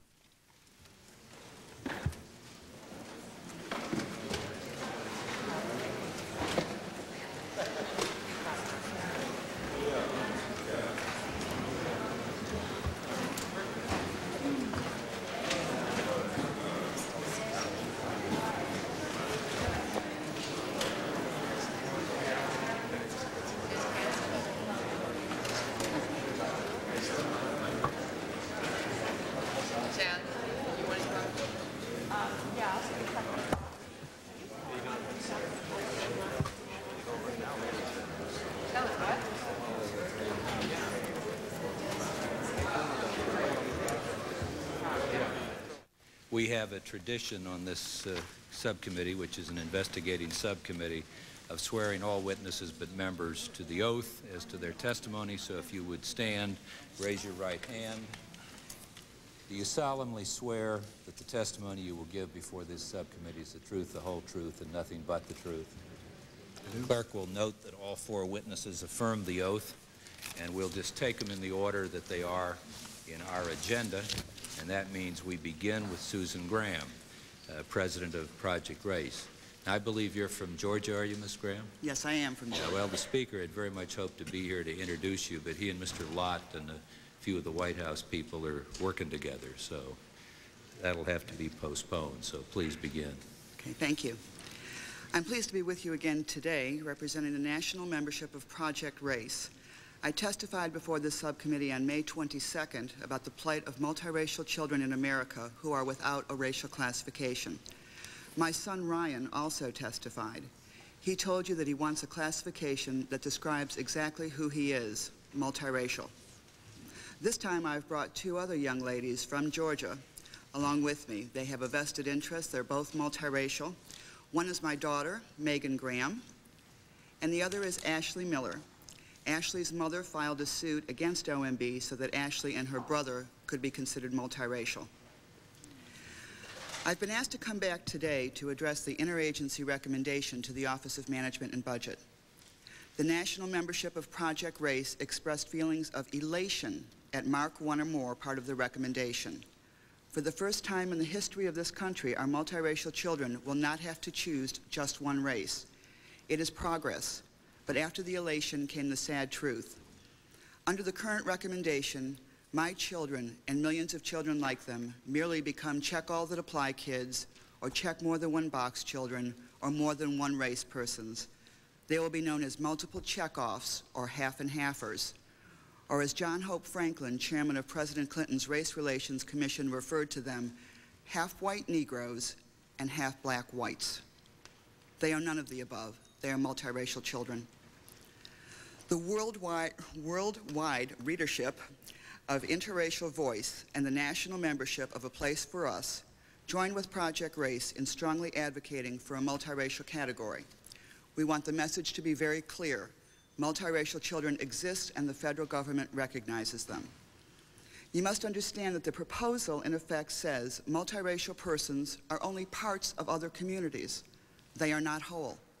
When I was in school, 1/2 + 1/2 equaled a whole. I think it still does, unless you're multiracial. Let's be very clear. The compromise for check one or more without a multiracial identifier was not a compromise with the multiracial community. It was a compromise with the opponents of the category. I have brought short comments from Project RACE members from across the country of all ages and races, voicing their opinions about the recommendation and the need for the multiracial classification. I ask that they be entered into the record. Without objection, they'd be in the record at this point. Representatives of OMB stated in a media briefing held on July 8, 1997, that a multiracial classification would, quote, no doubt add to racial tension and further fragmentation of our population. This statement is racist, untrue, and inflammatory. In the 7 states which currently have a multiracial category, there has been no racial tension or fragmentation of the population as a result of the multiracial classification. In fact, people of all races have been glad to have the multiracial category. I have heard of no race riots, hate crimes, protests, or the slightest bit of tension in those 7 states because of the multiracial classification. And incidentally, those 7 states include Mr. Sawyer, Mr. Portman's state of Ohio, Mr. Conyers' state of Michigan, Mr. Davis's state of Illinois, and the Speaker Gingrich's state of Georgia. The Interagency Committee obviously recognizes the need for appropriate racial labels. They have recommended adding African American to the black category, changing Hawaiian to Native Hawaiian, and changing Alaskan Native to Alaska Native. Terms like Latino can be added to Hispanic. Why can't multiracial be used in addition to check more than one? Why is it unimportant to be multiracial, but important to be African American or Latino? Why does OMB object to the word multiracial? First, because they do not want to define the word. In fact, they don't have to define it at all. OMB Directive 15 should state, a multiracial person may have origins in 2 or more of the listed groups. OMB Directive 15 could state, multiracial persons can but are not required to report more than one race, instead of persons of mixed racial origin, can but are not required to report more than one race. Second, some of the leadership of the other minority communities just do not like the term multiracial. Their irrational fear of loss of numbers was addressed during the last hearing. It is simply ridiculous that multiracial children should have to have the sanction and approval of other minority groups in order to have their own identity. Equally disturbing is the lack of information on how persons who check more than one box will be counted. The recommendation speaks of tabulation and algorithms. They say they won't be able to figure it out until January 1st, 1999. The recommendation states, quote, data producers are encouraged to provide greater detail about the distribution of multiple responses. Encouraged, but not mandated. There are 10 additional combinations under the check one or more scheme. 6 persons who check 2 boxes, 3 persons who check 3 boxes, and one person who would check 4 boxes. That's it. 10 combinations is all we're talking about. The only accurate and complete way for the government to report the breakdown of this racial group is to report on the additional 10 categories under the major heading of multiracial. It should be mandatory to report this way. Not only is it the most accurate way to count, but it gives us the information absolutely necessary for medical purposes. To allow people to check more than one box and then revert to some kind of scheme to re-aggregate them into one racial category is discriminatory. It doesn't take 50 task forces and 50 government statisticians running around to find out how other countries do this to see how it can be done accurately. It certainly shouldn't take 2 years, and it should have been decided in the 4 years of OMB investigation. Thus, we are being asked to comment on a recommendation which has not answered a very important part of the outcome. I listened to comments of Representative Tom Sawyer the other day about sampling on the census. He repeatedly said, quote, the goal is accuracy, unquote. If the goal is accuracy for the argument of sampling, then the goal should be accuracy in counting those who do fill out their census forms. Can we afford to have 2 different standards when it comes to the accurate portrayal of the makeup of race in America? Further, it must be made very clear that respondents to race can report more than one race. It is not enough to have it hidden within OMB Statistical Directive 15. It must be stated clearly on forms. The Project Race recommendation, which we presented before, if you consider yourself to be biracial or multiracial, check as many as apply, is far more preferable to ambiguous language. We must have clarity if accuracy is our goal. I want to wrap up with talking about who is confused here. President Clinton said last week that his high-profile panel on race would focus on multiracialism, yet his administration is afraid to define multiracial. One of the reasons given by the Interagency Committee under findings not favoring adoption of a method for reporting more than one race are that there are no federal legislative requirements for information about the multiracial population, but there are also no federal legislative requirements for an African American identifier either. This subcommittee should recommend passage of H.R. 830 so that no one is confused. Or as Mr. Conyers from Michigan said, that we should include a multiracial category with the same questions and checkoffs below it. That would also be another way that we could do it. The recommendation is for an implementation of Mark 1 or more scheme by the year 2003. Is this so confusing that it will take 6 years to implement? My son, who first testified on this issue when he was 8 years old, will be 18 years old in the year 2003. He will be old enough to vote and will still not have a multiracial classification. I wonder who he will vote for. When I told my son Ryan about the interagency recommendation, he looked at me and said, Mom, what's the federal government going to call me next? Gray? Why can't they let me be multiracial? Perhaps you can answer that question for him better than I. Thank you. We thank you for your testimony. It's been very helpful. Without objection, the testimony of Representative Carrie P. Meek will be put in the record at the end of the members' panel. And we now go to Carlos Fernandez, Coordinator for Law and Civil Rights, Association of Multi-Ethnic Americans. Mr. Fernandez. Thank you, Mr. Chairman. My name is Carlos Fernandez. I'm here speaking for myself and also on behalf of the Association of Multi-Ethnic Americans.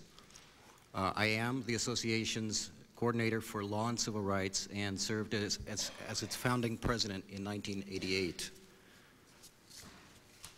The Association of Multi-Ethnic Americans is a nationwide confederation of multi-ethnic interracial groups representing thousands of people from all walks of life and includes individuals and families of various racial and ethnic origins and mixtures. On June 30th, 1993, I had the opportunity to testify on behalf of AMEA before the House Subcommittee on Census, Statistics, and Postal Personnel to present for the first time an overview of our concerns with respect to the acknowledgement of multiracial, multi-ethnic people by our government. I hereby incorporate that testimony herein by reference. Without objection, will be put in the record at this point. Thank you. I submitted written testimony to this subcommittee in May of this year, reviewing the legal and constitutional issues which pertain to the government's racial and ethnic classifications as they affect multiracial, multi-ethnic individuals. I hereby also incorporate that testimony herein by reference. Without objection, be put in at this point. Following the enactment of the 1965 Civil Rights Act, the newly created Equal Employment Opportunity Commission required... I think you mean 1964. Excuse me. Yeah. There's a typo, yes. Required employers to report on the numbers of Negroes, Orientals, American Indians, and Spanish Americans and produce Standard Form 100 for this purpose. Other agencies followed suit. By the 1970s, racial statistics gathered from agencies of government at all levels were becoming unwieldy, and standardization was deemed necessary. Mindful of this, the Office of Management and Budget produced Statistical Policy Directive 15 in 1977. Directive 15 remains to this day the supreme authority for racial classifications in the United States, affecting all governmental agencies, including the Census, the public schools, Social Security, and so forth. The directive also dictates classification policy to the private sector through the EEOC, the Small Business Administration, as well as by way of example. OMB Directive 15 sets forth 5 racial ethnic categories: white, black, Asian Pacific Islander, Native American, Alaskan Native, and Hispanic. Additionally, the directive requires reporting in one category only for each individual counted, the so-called check one only rule. Other is not one of the reporting categories. Directive 15's stated purpose is to require government agencies at all levels to design their racial and ethnic query forms in such a way that the information provided can be reported in terms of one of the Directive 15 categories only. Thus, people whose parentage encompasses more than one of the designated categories cannot be counted except monoracially. No reason is stated as to why an individual must report in only one category. The OMB's Interagency Committee for the Review of the Racial and Ethnic Standards announced this month its recommendations regarding OMB Statistical Directive 15. In particular, the Interagency Committee recommended that Directive 15 be amended to permit multiple checkoffs on government forms whenever racial and ethnic information is requested. Additionally, the Interagency Committee specifically ruled out the addition of a new classification for multiracial individuals. The Interagency Committee did not issue any proposed draft for the amended Directive 15. The committee recommended that the proposed changes be used in the 2000 decennial census and that all agencies conform to the changes no later than January 1st, 2003. There was no mention as to whether any agency might be permitted to implement the proposed changes before the year 2000.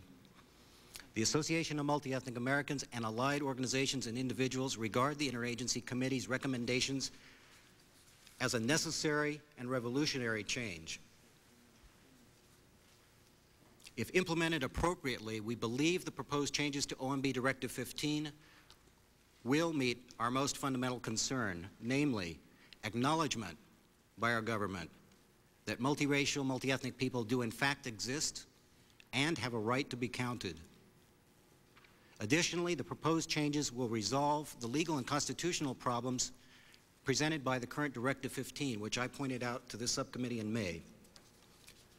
While we had proposed that the directive be changed to also include a new classification for multiracial, multi-ethnic individuals, a proposal that we stand by, we nonetheless regard the Interagency Committee's recommendations as the best compromise possible at this time and will wholeheartedly support them. There are, however, 3 major concerns we have about the final wording of the amended Directive 15, all of which are, in our view, critical. 1, Directive 15 must ensure that the total number of individuals returning multiple responses to racial and ethnic questions can be discerned. The tabulation procedure to be adopted must be one that allows us to distinguish both the numbers and composition of people returning multiple responses. Our understanding is that the OMB wishes to ensure this as well and has solicited assistance in devising a practical means to accomplish this. Without such a tabulation, the numbers of multiracial, multi-ethnic people will be lost among the other classifications. Among other things, this would impede assessing the health needs of our population and would serve no fathomable purpose. Directive 15 must include clear language that will allow for multiple checkoffs for individuals who are both Hispanic and non-Hispanic. It would be grossly inconsistent and again would serve no fathomable purpose to single out one particular segment of the population by denying them the same right to indicate in a factual manner their identity. The Interagency Committee's recommendations were unclear on this point, making reference only to racial identification and saying nothing about whether the amended Directive 15 will retain its dual interchangeable formats, one of which racializes the Hispanic classification, the other which treats Hispanics as an ethnic group. And third, Directive 15 must not include any prohibition on the use of a multiracial, multi-ethnic classification by any government agency.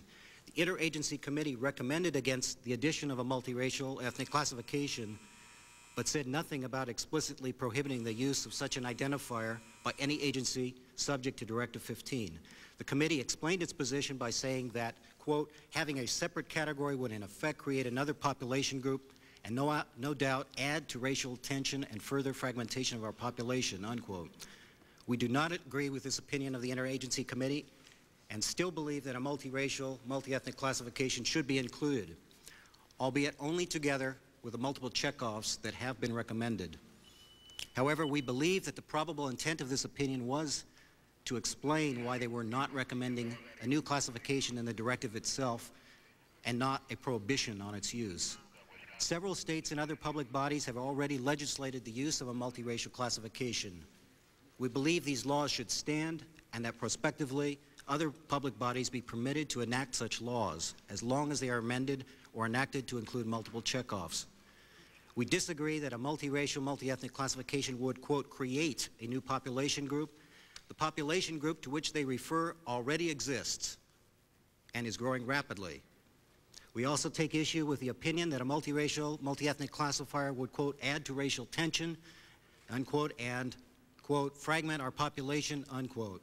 The essence of the multiracial, multi-ethnic population is one of racial and ethnic unity. As we have stated before, our community is specially situated to confront racial and interethnic issues precisely because of the special experiences and understanding we acquire in the intimacy of our families and our personalities. Of all populations, ours has the unique potential to become the stable core around which the ethnic pluralism of the United States can in fact be united. We thank the subcommittee for hearing our views. We thank you very much for coming. Our next witness is Harold McDougall, the director of the Washington Bureau of the NAACP. You have the title of, I think, one of your predecessors is one of the finest people that ever walked Capitol Hill, and that was Clarence Mitchell. And he happened to be one of my 3 mentors when I came to the Hill in 1960 as a Senate staff person. So you're filling a very honorable office. Thank you, Mr. Chairman. I'm also trying to fill very large shoes. As you mentioned, he was referred to as the 101st Senator, the Lion of the Lobby. I am Harold McDougall, the director of the Washington Bureau of the NAACP, an organization of the nation's oldest and largest civil rights organization, over 600,000 members in the 50 states and the District of Columbia and around the world. I would like to summarize my testimony, Mr. Chairman, and have it incorporated into the record. Without objection, all testimonies automatically incorporated the minute I introduce you.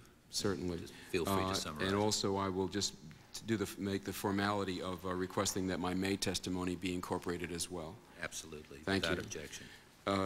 Currently, the federal government uses race data for statistical and administrative purposes, including monitoring civil rights compliance pursuant to OMB Directive Number 15.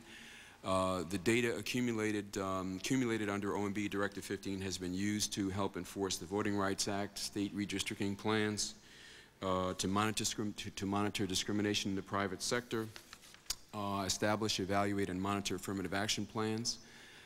As Congressman Conyers indicated, the Home Mortgage Disclosure Act is implicated by census data, Equal Credit Opportunity Act, desegregation plans in the public schools, minority business development programs, the Fair Housing Act, and to monitor environmental degradation in communities of color, just to name a few.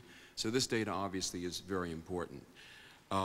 As I think some of the members in the previous panel indicated, much remains to be done with respect to racial discrimination in this country, and the data, of course, is still very important in that respect.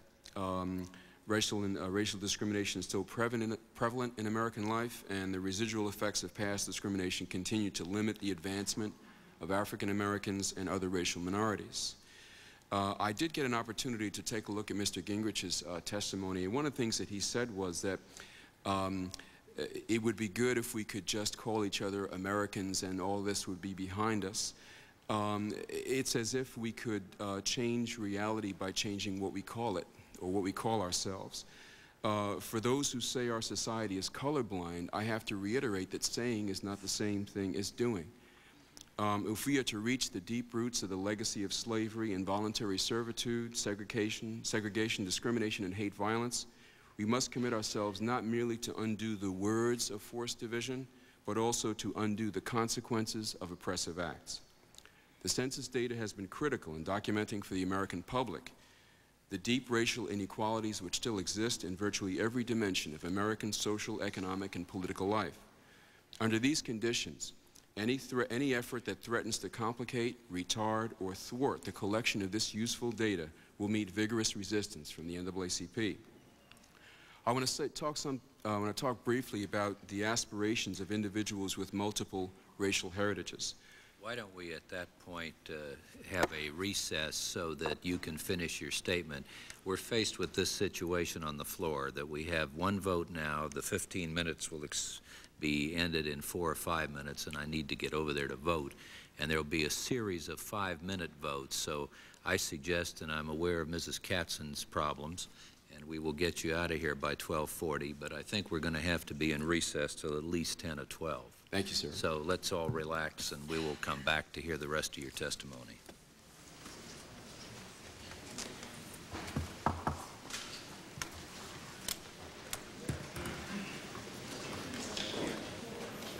I'll be back.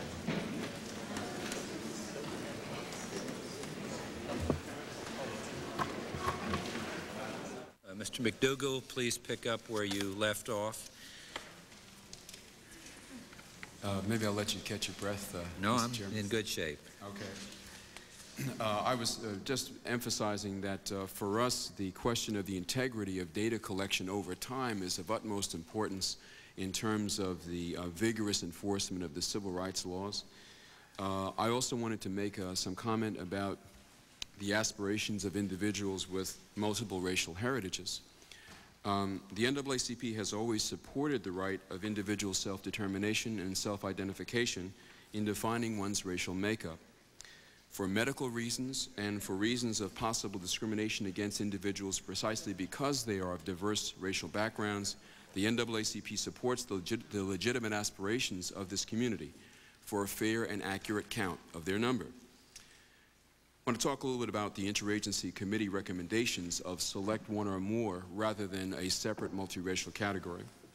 In Chapter 6, the committee recommended that the method for census respondents to report more than one race should take the form of multiple responses to a single question, i.e. select one or more rather than a separate multiracial category. The select one or more option, according to the committee, gives the most accurate picture of changing racial and ethnic identification among our citizens without creating discontinuities with historical data collection, such as those associated with a separate multiracial designation.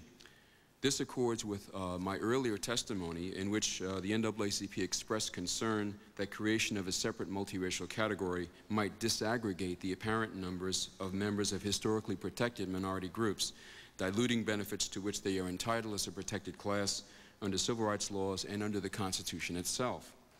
We know that a small minority of advocates from the community of persons of multiple racial backgrounds continue to advocate for a multiracial category exclusively, apparently because they wish to be considered a new race. The NAACP believes that all people of color, all facing discrimination and with similar aspirations should wherever possible work together and not in opposition to one another. The proposal by the Interagency Committee of a select all that apply approach rather than a multiracial category approach facilitates that process.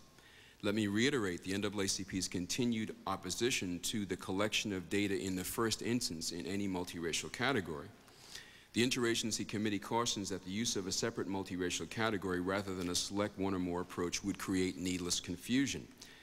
It gives an example of the fact that the states of Georgia, Indiana, and Michigan define multiracial as having parents of different races, whereas California is now considering legislation which would define multiracial as having parents, grandparents, or great-grandparents of different races. Now, under those definitions, I myself would be black in Georgia, Indiana, and Michigan, but I'd be multiracial in California. See, now I'm getting confused. So I think we have to be very careful about this. Speaker Gingrich in his testimony indicated that he wanted to avoid the creation of subgroups to further fractionate America, and I would caution then about developing a multiracial group for that very reason. I guess in that respect, the speaker and I agree. We must take care not to recreate, reinforce, or even expand the caste system we are all trying so hard to overcome.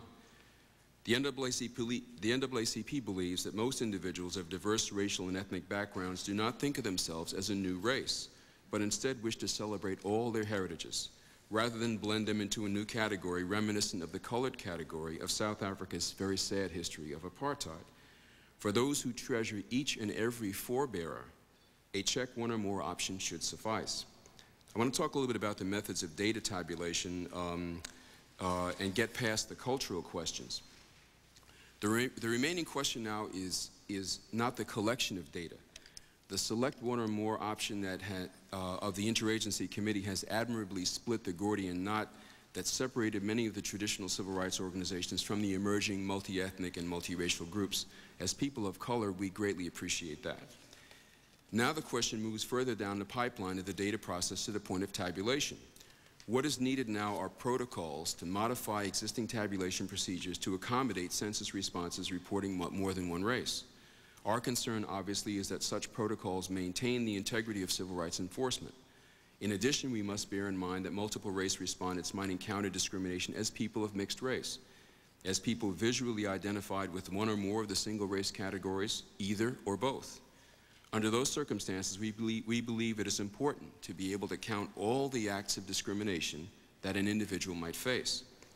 The interagency report identified 3 possible tabulation methods. There are some others, somewhat more esoteric, that we don't find any of them satisfactory. I think my colleague, Dr. Waters from Harvard, will go more deeply into those. But the 3 that we found most interesting were presented by the interagency report as bridges between existing classification systems and those to be developed. And they are the single race approach, the all-inclusive approach, and the historical series approach. The single race approach approximates the use of a multiracial category. It involves assigning single race responses to a single race category and multiple race responses to a multiple race category. Now, how the responses to the multiple race category would be then disaggregated and reaggregated, we don't have any guidance, and obviously that's something we'd be very interested in finding out about. The all-inclusive approach, obviously we like. Congressman Conyers indicated that adding up to more than 100% of a person is a problem for capitation, not for the ability to track instances of discrimination. The all-inclusive approach involves assigning all those who check more than one race into every category that they check off. Tiger Woods, as Cablinasian, he calls himself, Caucasian, Black, Native American, and Asian, would be counted 4 times. Now, you know, I think a lot of us would like to see 4 tigers out there. Each community of his diverse heritage would have the opportunity to claim him without an unseemly parents' battle to be resolved Solomon-like by offering to cut him into quarters. Each community would also have the ability to protect him from each act of institutional or individual discrimination he might face, whether as a member of a single race group or as a mixed race individual. As the committee notes, this would result in percentages for each of the 4 separate racial categories exceeding 100%, because multiple race responses would be counted in each reported racial category. Still, the report continues the all-inclusive approach would provide information on the total number of times the racial category had been elected. It would also enable organizations like the NAACP to record all the number of times that an individual might face different kinds of discrimination. So we obviously favor that approach.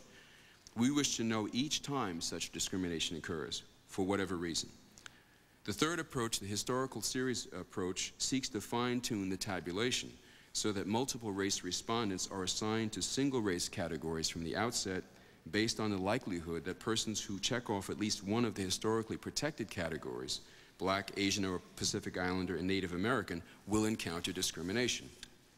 This approach meets many of the goals of the all-inclusive approach in keeping track of likely acts of discrimination, while also meeting many of the objectives of the single race approach in keeping the capitation or head count at no more than 100% of the population.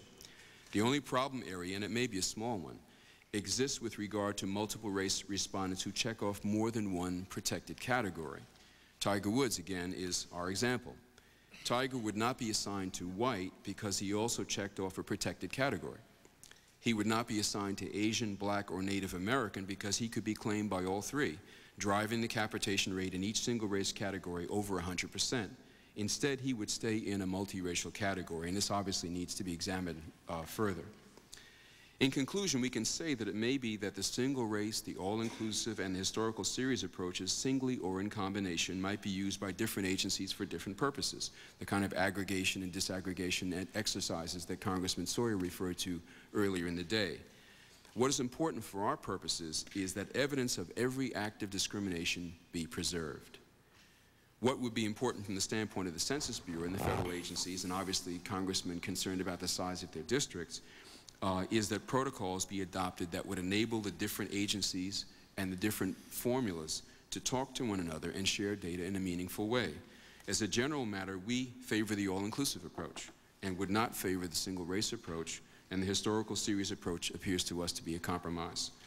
All in all, we appreciate the spirit of compromise and creativity the Interagency Committee has shown and look forward to a successful resolution of the remaining questions. Surely, this is a matter we would all like to get past and through so that we can focus on issues of fair and accurate methods of assuring that the entire population is actually counted. In this regard, on the issue of statistical sampling, which was mentioned earlier in the day, is key. Such modern methods of ensuring an accurate count are necessary in our ever-changing society. Just as we have been innovative in resolving the issue of how our citizens identify themselves, so too we hope for innovation ensuring that all our citizens are fairly counted, especially minorities and the poor. I thank you for your time and for receiving my testimony. Well, we thank you. We're going to adjust panels. I had planned that Dr. Waters would sit with both panels, so if we can get some extra chairs in there, I'm going to have Ms. Katzen first because I'm conscious of her time commitment. And let's just, if the staff will move some extra chairs in there, we're going to keep this panel. We're going to add to it the administration panel, and we're going to get to a dialogue once we get through the testimony and the formal statement each one wants to make. And as I say, Dr. Waters, you're not going to forget you, and you're going to help bring peace and harmony here. They're welcome to. That's what I said. All government witnesses can come forward, and we'll just integrate you. So we've got Sally Katzen, the Administrator of the Office of Information Regulatory Affairs and the Office of Management and Budget. We have Isabel Katz-Pinsler, Acting Assistant Attorney General for Civil Rights, Department of Justice, and Nancy Gordon, Associate Director for Demographic Programs, Bureau of the Census. Oh, right. All who are going to be testifying include staff backing you up. If you turn, for instance, to Ms. Wallman, I want them all taking the oath. So if you'll all stand, all staff that are going to be testifying sometime in the course of it. In the testimony you're about to give this subcommittee, you affirm and swear that it's the truth, the whole truth, nothing but the truth. All witnesses have affirmed, including staff. The clerk will note that. Dr. Katzen, I'm aware that you have a tight time schedule, and you have appeared here many times, and you and I have talked privately on this, but let's get it on the record as to where we are, how we got there. I think the basic question that everyone has asked, both members of this panel as well as congressional members, and Ms. Meek mentions it in her testimony, which I put in the record. She couldn't make it this morning. And that is, how are we going to realistically use those data to help us in civil rights enforcement, in benefits received, so forth. So I'm assuming that you will get into some of this. Thank you very much, Mr. Chairman, and I appreciate your inviting me here today. As in the past, I want to commend you for your leadership in this area, and the series of hearings that you are holding, I think, are very beneficial. I found sitting here and listening to the testimony that preceded me to be very useful and informative, and I appreciate the opportunity to add a little bit of background and perhaps a little bit of prognosis of where we're going from here to the discussion that we've had so far. As you will recall, the last time I testified was on April 23rd, and at that point I gave you a detailed report of how we had gotten to the point we had, but we had not yet then received the results of the last of a series of tests and research that were a very important part of our work. Our work was a two parallel track study, one of public comment and public suggestions, and one of research and testing. And we received the results of the last research in May, and then I received from the Interagency Committee their recommendations and report, which we made available to the public in a Federal Register notice on July 9th of this year, requesting comments for a 60-day period. What you have heard this morning underscores some of the salient facts. First, that it is the report of the Interagency Committee that consists of 30 federal agencies that use or generate data. Second, the recommendations were unanimous. There was not a single dissent or separate concurrence, which is somewhat unusual when you gather 50 federal agencies together on any issue of policy. Third, we've had a lot of discussion this morning about the recommendations, and with the exception of Congressman Sawyer, who mentioned one or two of the others, we've been focusing on what would be determined would apply for housing assistance applications, for school registrations, for medical research. It is not just the census, although that has been the sole issue that has been discussed to date. I also would like to mention, in light of some of the comments that I heard this morning, that this is the recommendation of the Interagency Committee. OMB has asked for public opinion on it. What I am saying now will be drawn from the report and recommendations. Ultimately, at the conclusion of the public comment period, I will be making a decision with respect to changes, if any, in the existing standards. And I am assuring myself that I will keep an open mind and listen to all comments. And therefore, if I'm making a statement, it is drawn from the report that we have received rather than representing my own or OMB's views of this. Our views will be made known in October. I think, however, one comment that would be appropriate is to perhaps respond to the comment that was made that this is a compromise or that it was seeking to appease one group or another. My view is that this is the effort of professional statisticians wrestling with, and I think that is the appropriate verb to use, wrestling with a very difficult statistical policy issue, and that they were addressing it as professional statisticians. Indeed, over the 4-year period, we have had very little comment, and certainly very little negative comment, about the process that we've used to keep this on that basis.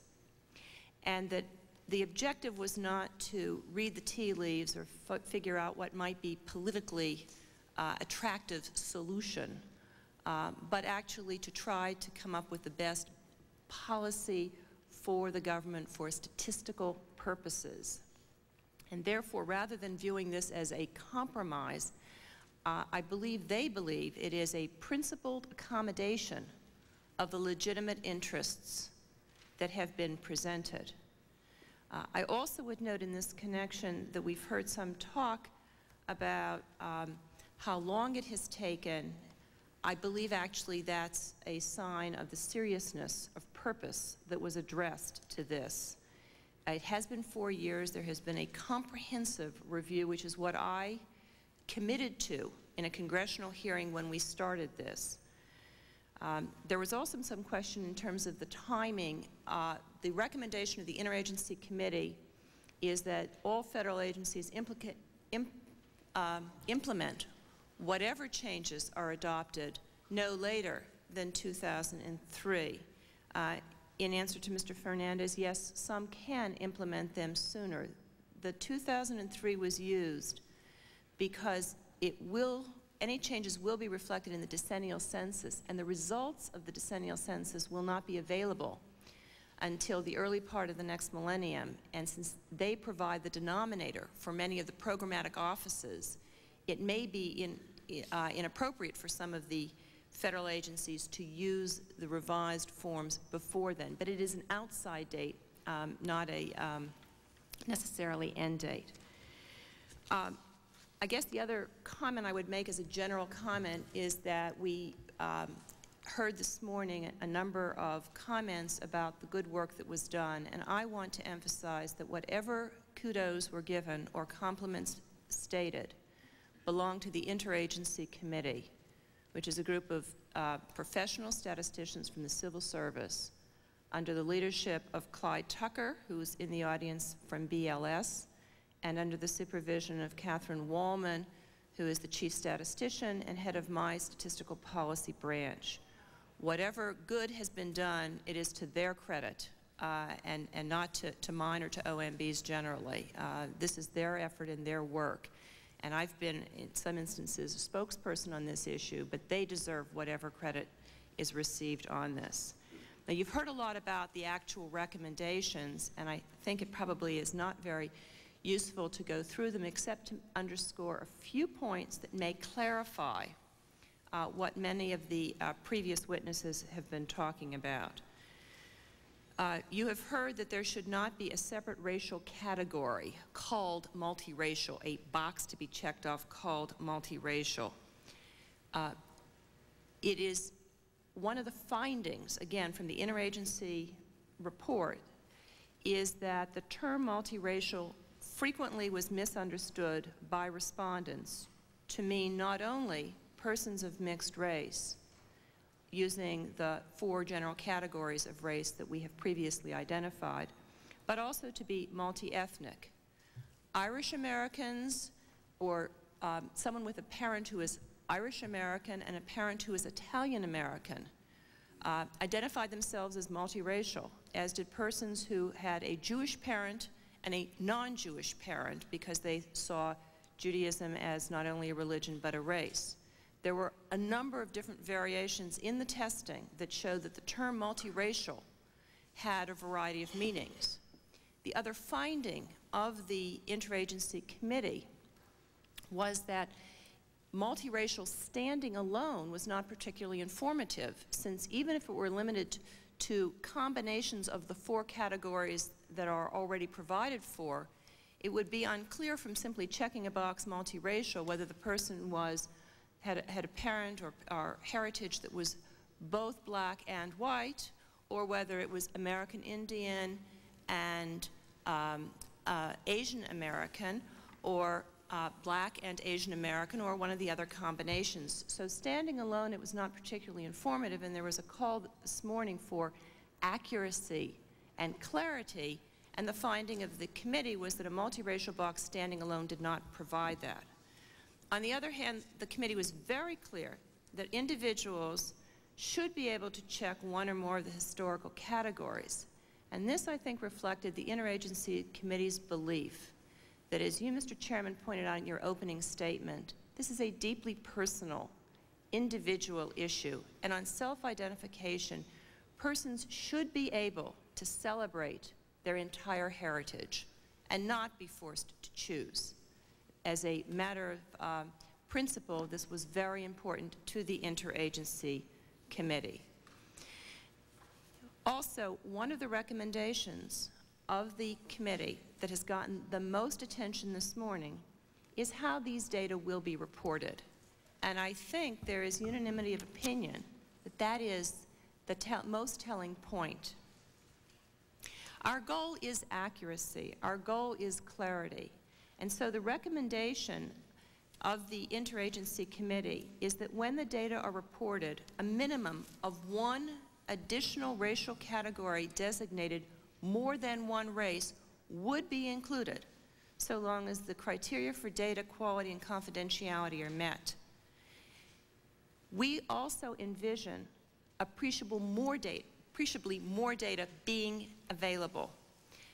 In response to the questions that have been raised, I don't have answers, but I am aware of the importance of providing as much data as possible. I've said that I'm from the Office of Information and Regulatory Affairs. Information is my first name, and I believe that we should have robust information that provides the kind of information that would be used in different circumstances. Remember, this applies to a variety of different types of forms, and therefore, in many different circumstances, different presentations of the data can be more informative than others. We are in the process, even as we speak, of compiling a group of experts drawn from those who worked on the interagency committee and doing the research to begin to put together recommendations for the tabulation. Our mandate, or our charge to this group, is to provide as much information as possible in as many different ways as possible excuse me, so that we'll have this information available for the purposes that we might like. Thank you very much.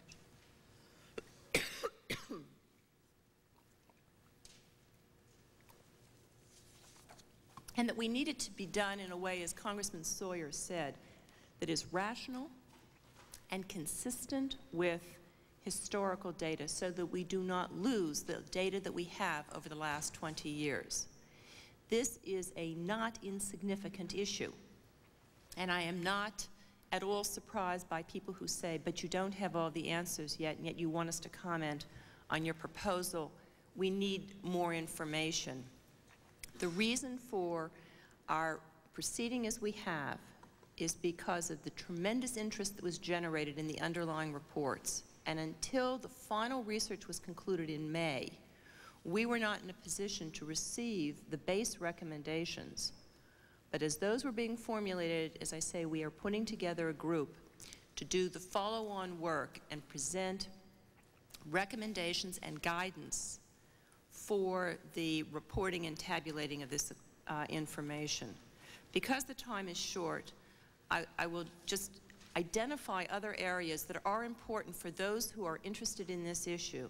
In addition to the multiracial question, there is the set of issues surrounding the request for information on ethnicity, Hispanic origin, not of Hispanic origin, and the sequencing of that question with the racial questions, whether it should be combined, whether it should be separate, and whether it should precede or follow.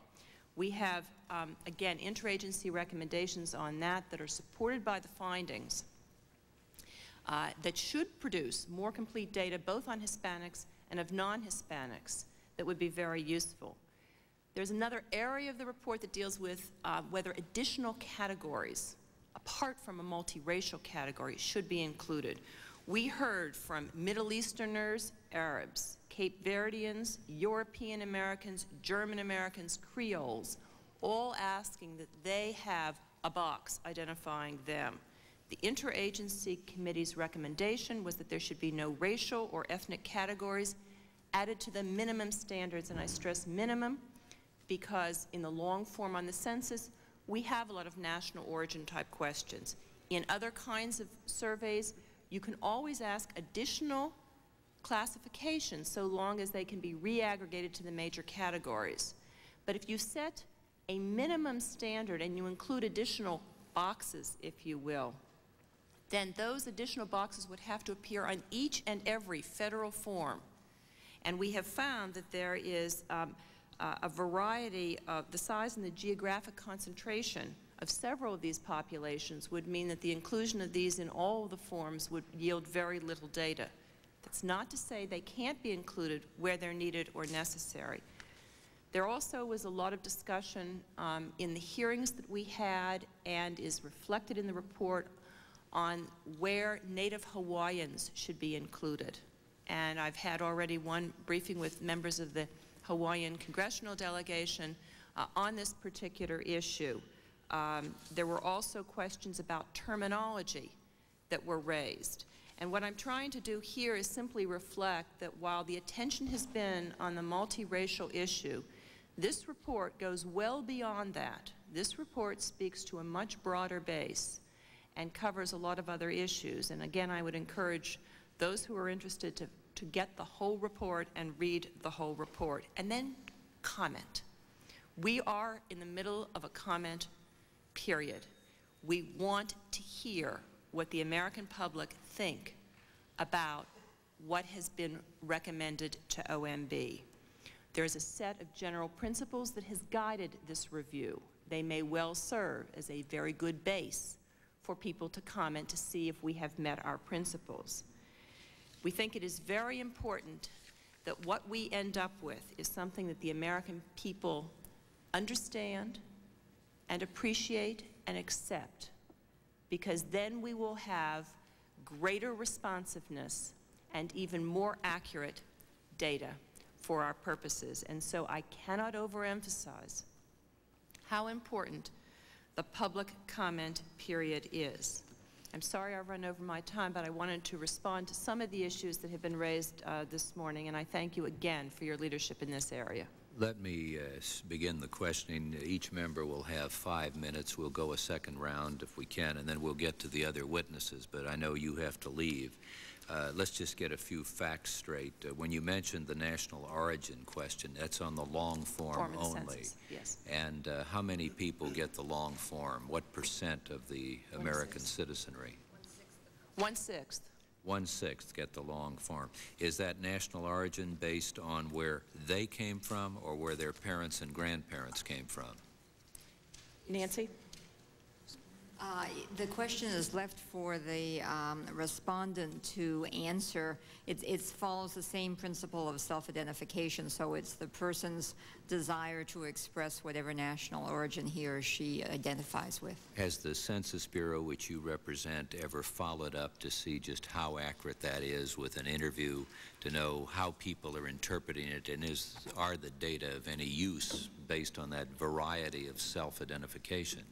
There was a small re-interview program for the 1990 census, and I could get you the results of that for the record. Do you remember offhand just the general conclusion? I'm sorry, I'm not familiar with Without that. objection, we'll go with the record at this point. Now I'm interested in who will make the decision, the President, the Director of OMB, or Administrator Katzen, after you summarize all the Federal Register comments.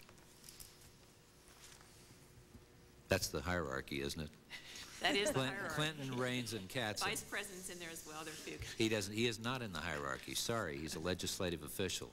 Presidents can give him assignments, but there is no constitutional assignment for him.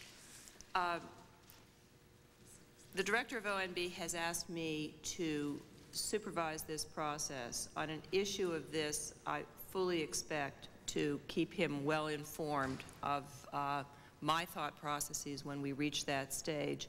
And I believe actually that this will be reflected in an OMB directive, which would then be signed by the Director of OMB. Very good. Now, the real question everybody's sort of asking is, how do we avoid double counting? What's your view on that?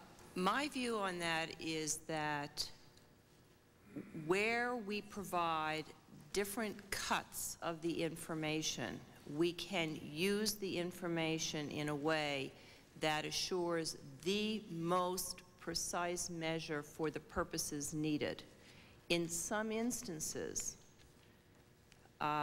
one can provide, as we recommend here, at least one alternative that adds to 100, so there is no double counting.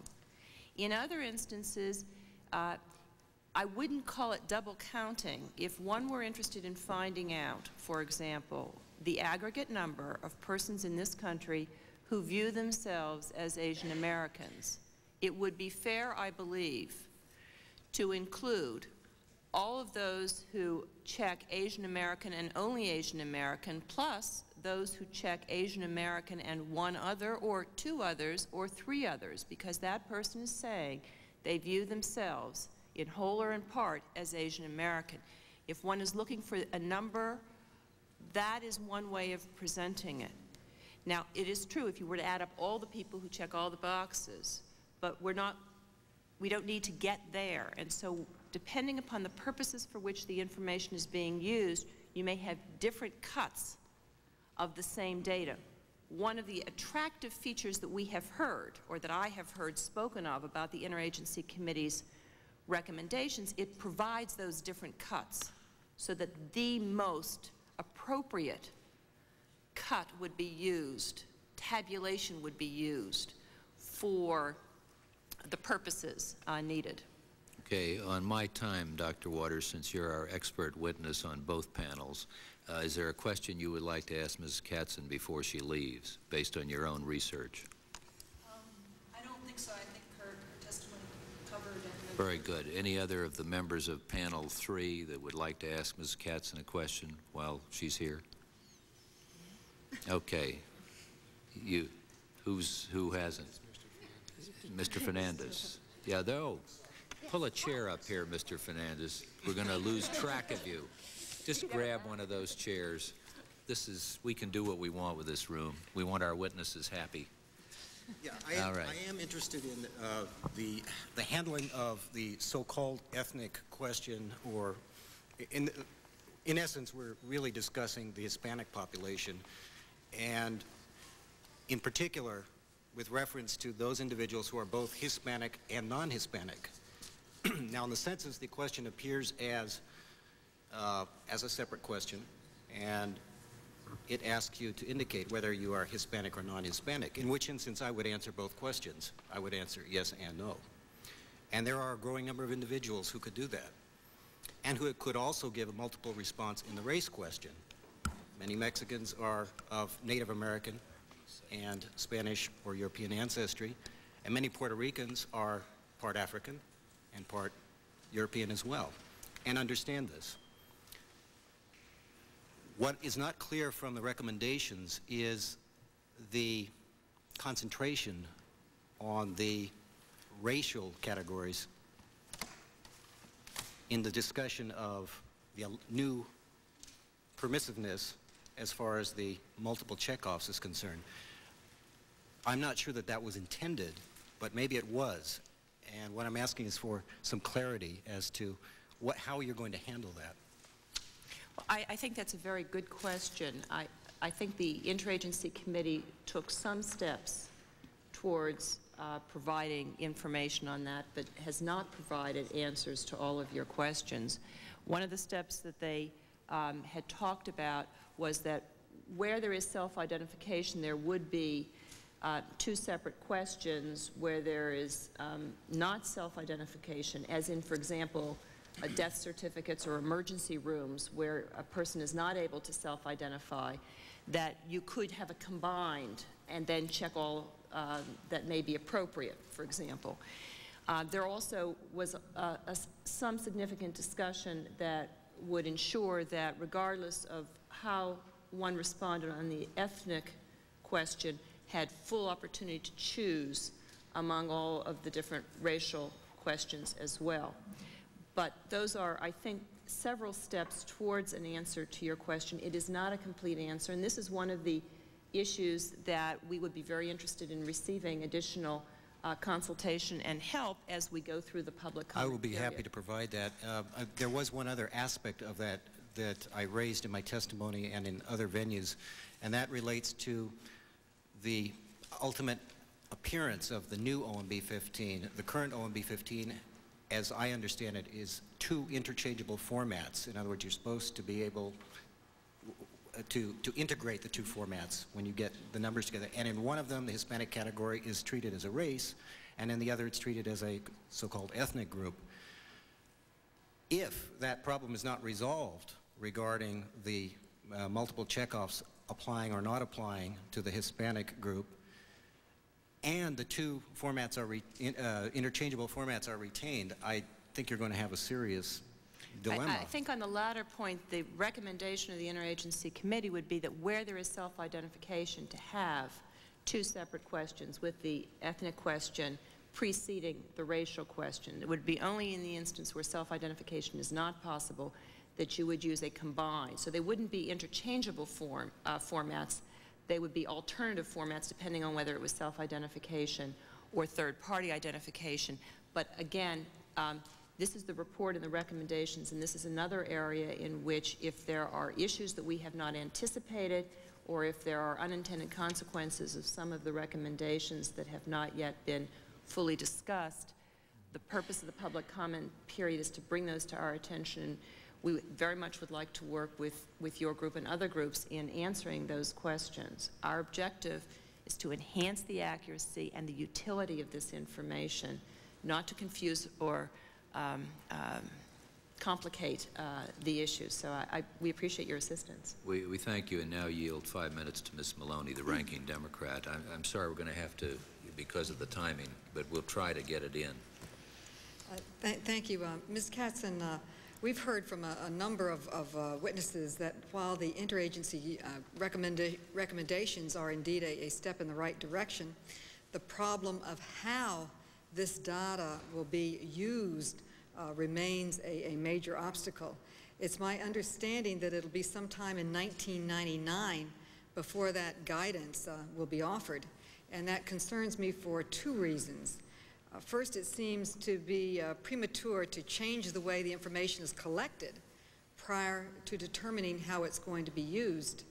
And secondly, it means another 2 years of uncertainty for those who rely on this data for enforcement purposes and for discrimination cases and so forth, and what can be done to shorten this time frame. We too were concerned about proceeding with a recommendation without having answered the follow-up questions of the reporting and tabulation, and have ourselves chosen to accelerate that time frame appreciably.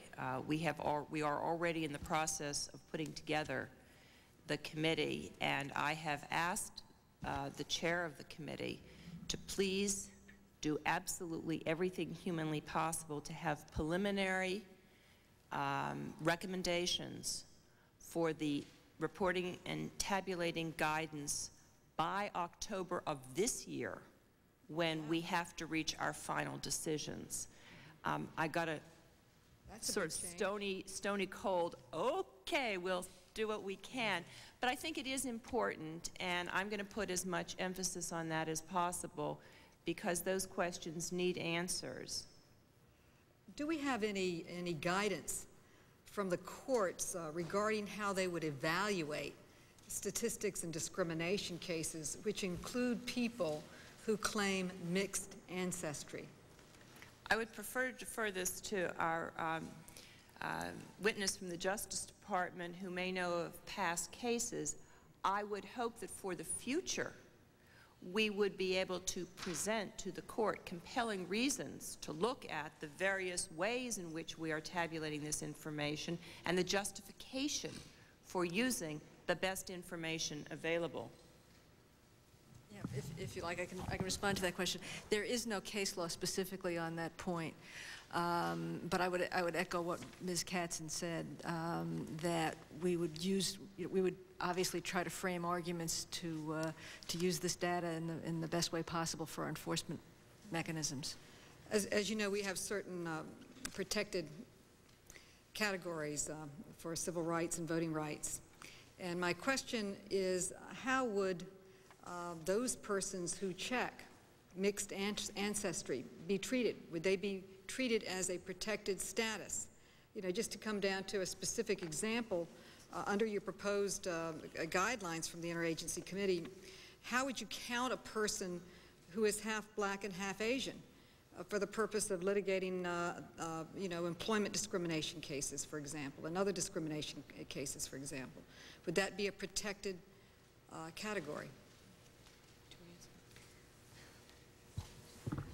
Again, I think that that's part of the information that has to be developed on how it's going to be tabulated, but I would think that it would depend, frankly, on the particular kind of case, the facts of a particular case you were trying to develop, assuming that you had the data available, that, you know, a certain number of people were in both categories. It would depend on the, you know, the region of the country, whether it was in a, you know, a significant enough number of people who fell into that category to even register on the published data. Let me just say that we are accustomed to doing this.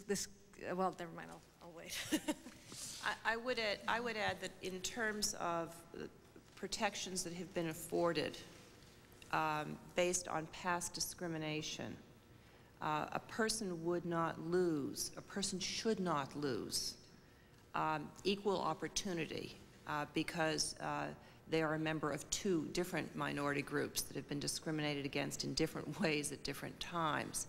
And as I illustrated earlier in the different ways of tabulating the information, it seems to me that for purposes of determining whether there has been discrimination against Asian Americans, one would look to see the number of Asian Americans who view themselves wholly as Asian Americans and therefore checked only one box, but also include those who checked Asian American along with whatever other categories they saw, because they do see themselves as Asian American as part of their heritage, which they want to celebrate and to defend. Well, to simplify the question, for the purpose of litigating discrimination cases, is the option to check several racial categories more useful than a general multiracial category? Absolutely, because it tells you which categories they are in, and you would have much better, more precise information, and therefore I believe that you will have a more accurate picture, again, based on the findings and the recommendations that the Interagency Committee has presented, and still waiting to hear the public comment. Well, under the proposed changes, how would you count a person who indicated a black and white racial heritage for the purpose of evaluating the impact on minority voting dilution under Voting Rights Act? For purposes of determining that, if they saw themselves as black, and black is a group that is under these circumstances protected, they are protected. They're not less protected because they also claim white heritage. Now, just to clarify, who will be tabulating how this will be determined? Will your interagency task force do this, or who will be? These would be guidelines for how the federal agencies and programs that have programmatic responsibilities for the particular areas are to treat the data, so that I would look to the Civil Rights Division of the Justice Department, the Equal Opportunity Employment Commission, others. So each, just to clarify, each agency then will be allowed to determine how to tabulate the data for civil rights programs. Is that correct? Subject to the overall guidance that will presumably be set to use the most accurate data for the purposes selected, but it is the federal agency that will better understand the particular purposes. But if we go back to the agencies, won't we be going back to the same chaos that we had before we had Directive 15, with each agency determining, and then didn't Directive 15 come out to clarify? Well, in that instance, they were using different definitions. Oh, I see. For the different categories, and so we wanted comparability of data. But each agency will tabulate. That's correct. Okay, thank you. 5 minutes to the gentleman from Illinois, Mr. Davis, for questioning the witnesses. Thank you very much, Mr. Chairman. Ms. Katzen, you indicated that you felt that the Interagency Task Force had done an outstanding job, and I certainly share that, and I think from what we've heard, there are many others who also share that position. Do you feel that professionally they answered the main questions, seemingly, that individuals have raised in terms of the ability to identify in a concrete way with their racial roots? Yes, sir, I do. If that be the case, in terms of the additional information that would be generated as a result of the ability to generate that information, do you see any other useful, what other purposes perhaps could one suggest that information would be useful for? One of the questions that the Interagency Committee struggled with initially was whether the number of persons who would choose a multiracial box, if there were an opportunity to do so, was large enough to acknowledge and was growing. And I think what we might see if this recommendation were accepted would enable us to better track the increase in immigration and in interracial marriages that are occurring. And some speak of the melting pot. We will now have, I think, better information. That's one form of information that may come from a Mark I or more approach that is the essence of this. As to other types of use of this information, I would defer to the experts in the social sciences who may foresee other uses, but our attempt has been to, again, reflect as accurately as possible the demographics of this country and not create new categories or new protections or new areas in that regard. Did I understand you to say or suggest or indicate that in your mind, protected categories that already exist in all probability would not lose their protection, even though they may secondarily, or even not secondarily, even though they may designate that they are part of another race? That would be my view as I look at the materials that are being generated, and I'm reflecting here what I believe to be the view of the Interagency Committee that sought to enhance the accuracy without diluting in any way the valid information that we have in the past and without affecting in any way the protections that Congress has already decided. You know, I would suggest if you know, ultimately that was the case and we had the acceptance of the task force's recommendation in terms of the ultimate, then those individuals would maintain their protection. Other individuals will have had an opportunity to be accurately depicted in terms of their sense of being. And I think that this task force would have just done the American people a tremendous service. And I mean, that's a position that I hold. I just have one other question, and that is to you. Has there been much conversation about providing instructions for people in such a way that it would perhaps decrease the likelihood of their making error because they just didn't quite understand what was being asked for? Yes, and one of the tasks of this committee that we're pulling together now to work on the tabulation and reporting is to include training and actually the wording of the instructions on the forms themselves, as well as the training of those who would be administering them. And this is, again, another effort that would be government-wide to enhance the accuracy of the information. I thank you very much, and I'd like to ask Ms. Graham, Ms. Graham, from listening to the dialogue today, do you feel that the Interagency Task Force's recommendation takes care of some of the concerns that you have expressed? It does take care of some of the concerns. As I said in my testimony, it's as if we got half a loaf.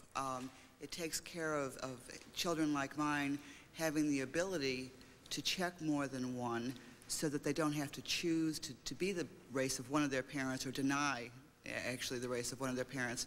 But it still does not give them the ability to have a sanctioned category called multiracial, or even a sanctioned name called multiracial. It's very interesting. The day after the interagency recommendation came out, the media started to say mixed race again. Up until that point, they were using multiracial. And then the recommendation was no multiracial category, and it reverted back to mixed race and some other things. But the word multiracial was suddenly gone. And that's what we are fighting to keep. You were here when Representative Owens made a comment this morning relative to the creation of new races in some instances. Did that bother you any in terms of the possibility of not just the designation, but actually the creation of a new racial group? That bothers me as well, and that is not what we are trying to do at all. As a matter of fact, our recommendation has always been to have a multiracial identifier with check all that apply underneath that. So actually, we're talking about the same thing and not creating a new racial category. And so we're agreed. And I think the only concern would be that oftentimes intent is not the same thing as result. I'm saying oftentimes we intend one set of things, but sometimes something other than what we were seeking ends up being the result. I thank you very much, and I have no further questions. And we have to go vote. And we got to go vote. Yeah, I'm conscious that we have to vote here, and I'm conscious that the Assistant Attorney General also needs to be somewhere else, and I do want to hear her testimony. And let me ask my colleagues, if we recessed until 2 o'clock, would that be convenient to you? Would you be here, or are you on airplanes?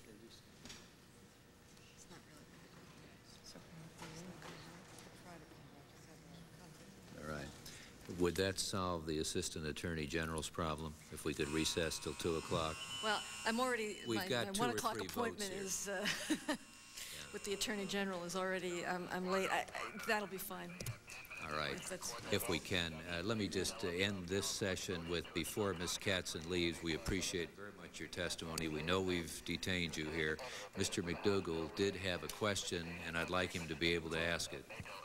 Thank you very much, Mr. Chairman. I was just interested in Ms. Katzen's description of some of the instances in which self-identification would not be possible. For example, death certificates and emergency room certificates.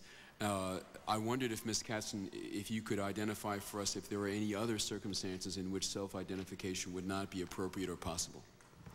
I'm not aware of any offhand. Again, this was something that would depend largely upon how the federal forms are being used in different circumstances. One of our very important principles was self-identification, but we have to recognize that there are certain circumstances where it simply is not possible to rely upon the individual to respond. Well, we thank you, and we're in recess until 2:05 p.m. Thank you. Thank you very much, Mr. Chairman.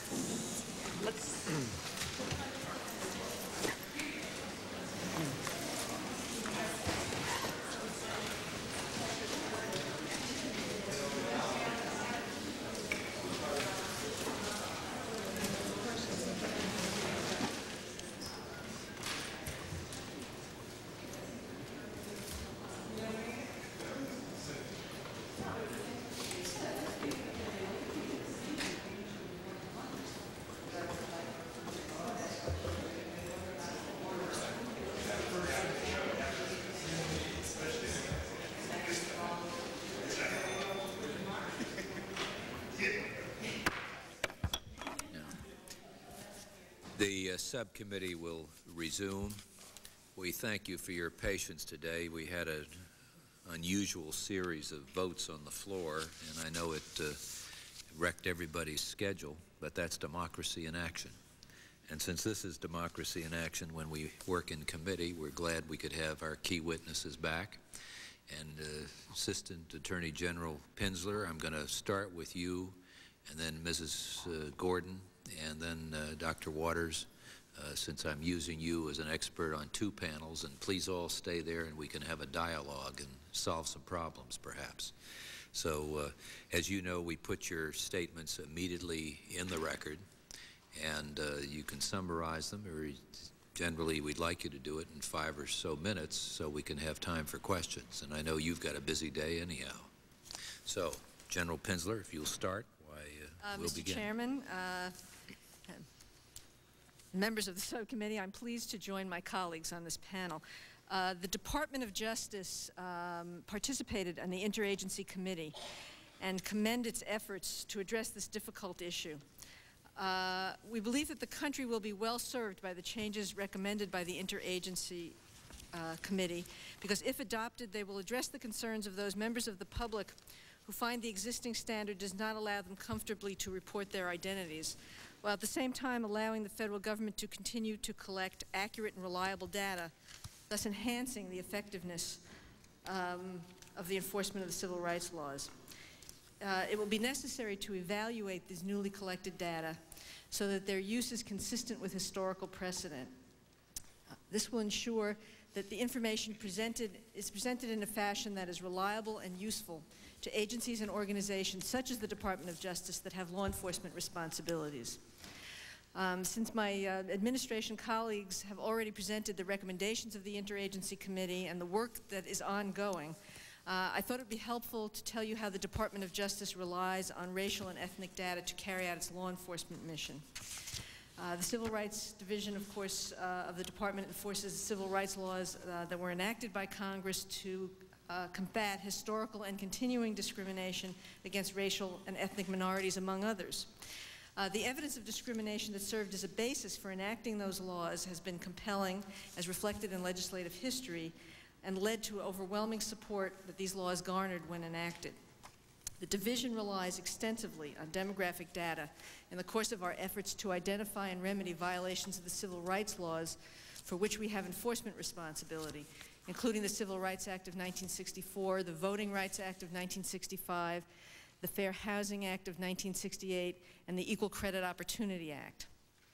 Our law enforcement efforts depend heavily on demographic data that are accepted by the courts as reliable and presented in a usable format.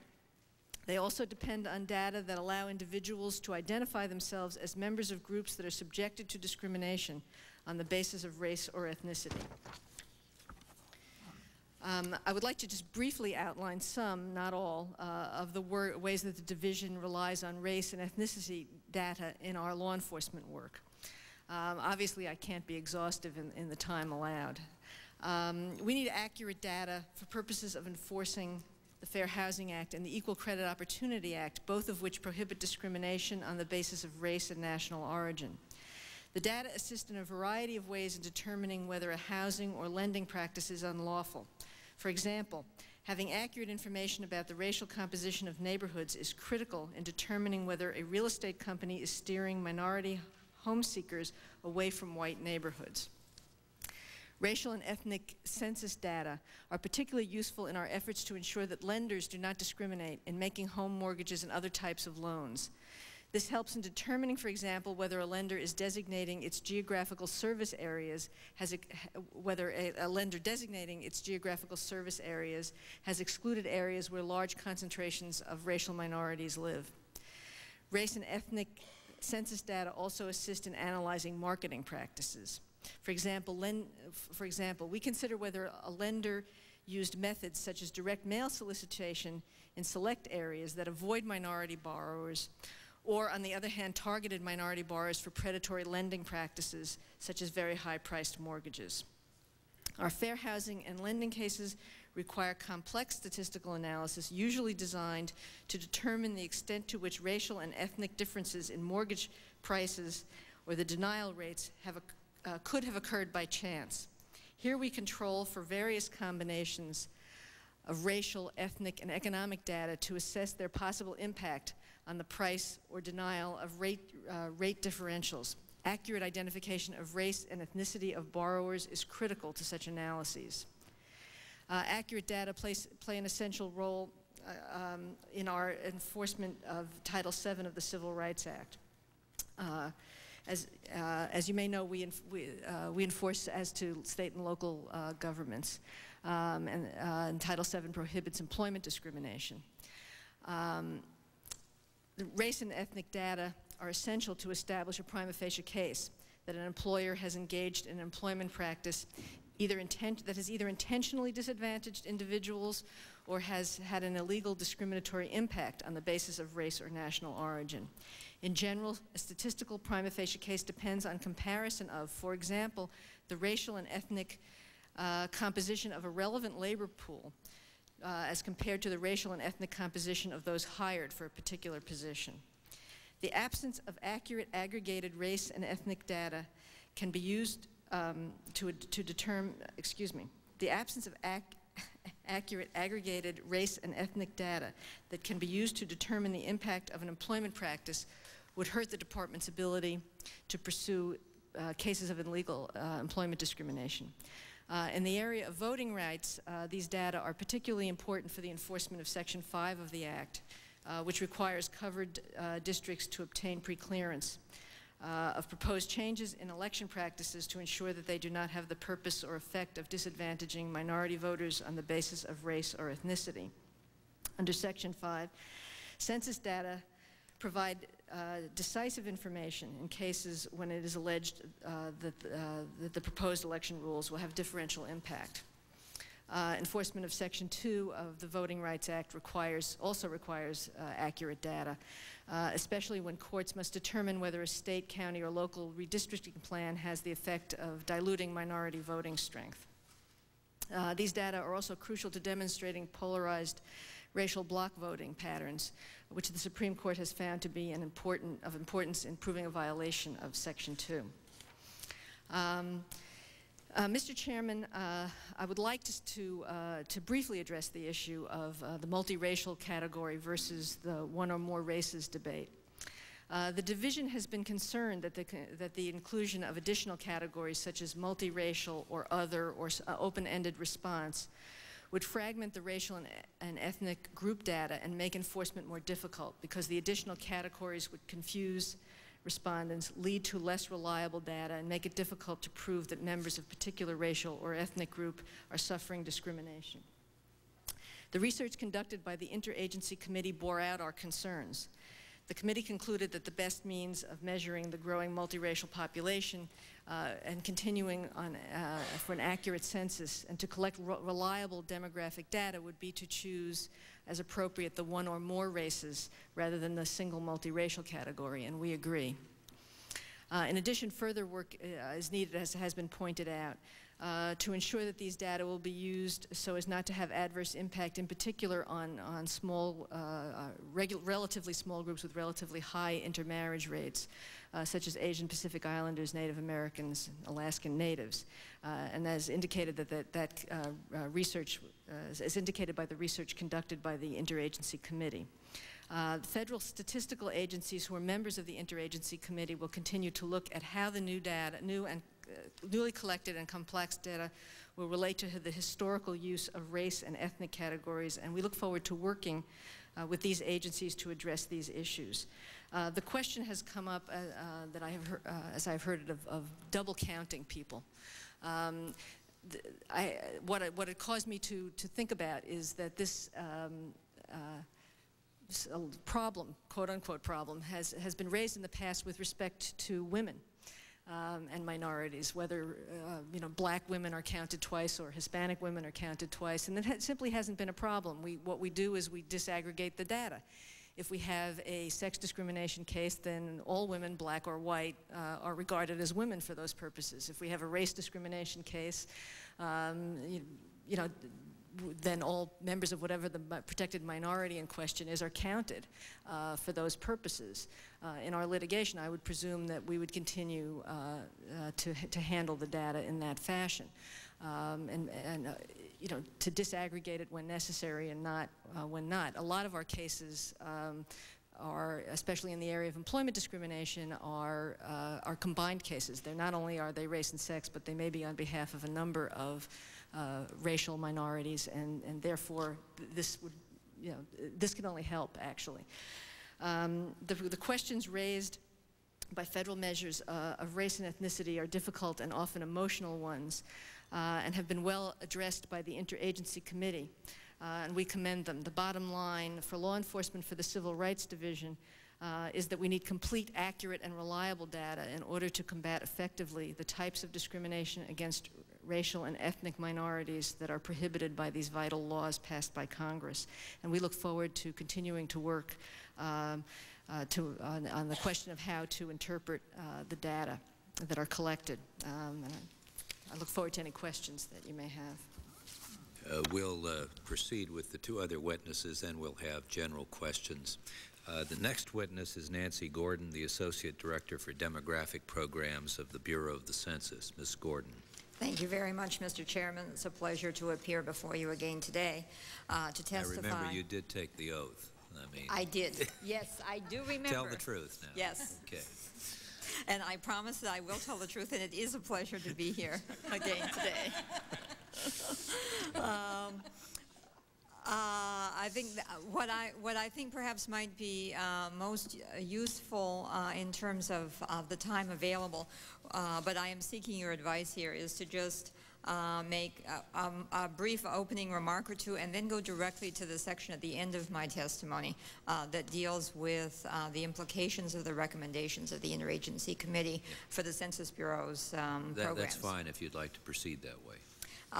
Let me just observe then that if the OMB does make any changes to Directive Number 15, the Census Bureau intends to collect and produce data consistent with those changes.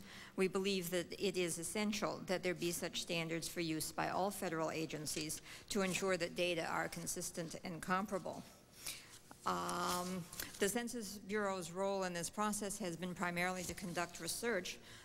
The second of the major tests we conducted was the race and ethnic targeted test. Some results from that work that relate especially to recommendations of the Interagency Committee is summarized in my statement. But if we turn to the bottom of page 7, that starts the section on implications of the recommendations for our programs, and in particular for the decennial census.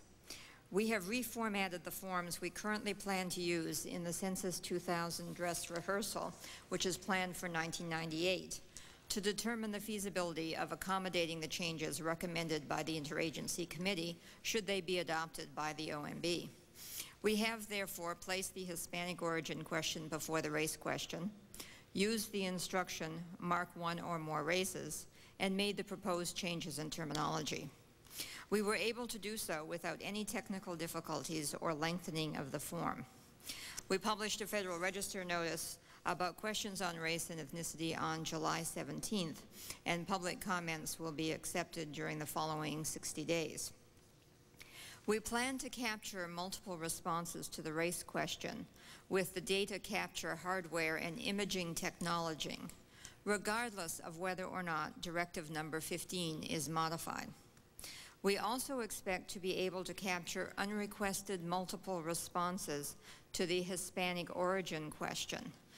Doing so was recommended by our Hispanic Advisory Committee and brought up earlier today by Mr. Fernandez. And we plan to do that in order to provide the information for further analysis and research on the topic of multi-ethnic responses. This imaging technology can read written characters as well as marked circles. While some technical issues remain about the exact coding of the write-in responses, and about the exact format of the permanent electronic census file, we intend to maximize the amount of information we retain. As in the past, Census 2000 will collect more detailed data on race than the minimum required by the Office of Management and Budget, and those data will be processed in such a way as to maintain maximum flexibility for data users. Census data, including those on race, will be available to users through the Census 2000 tabulation and publication series, all of which will follow whatever standards and guidelines the OMB ultimately issues. The data access and dissemination system will allow even more options and broader access for users to generate customized tabulations. This system will be available through the internet so that people can access either tabulations that have already been produced by the Census Bureau, or they can create instructions and then automatically receive the tables that they're interested in. Selected microdata files will also be available, but the confidentiality of individual respondents will always be maintained. Mr. Chairman, I'd be happy to answer any questions. We will get to that shortly. We now have Dr. Waters, Professor of Sociology, Harvard University. Dr. Waters. Thank you for inviting me to talk with the committee today.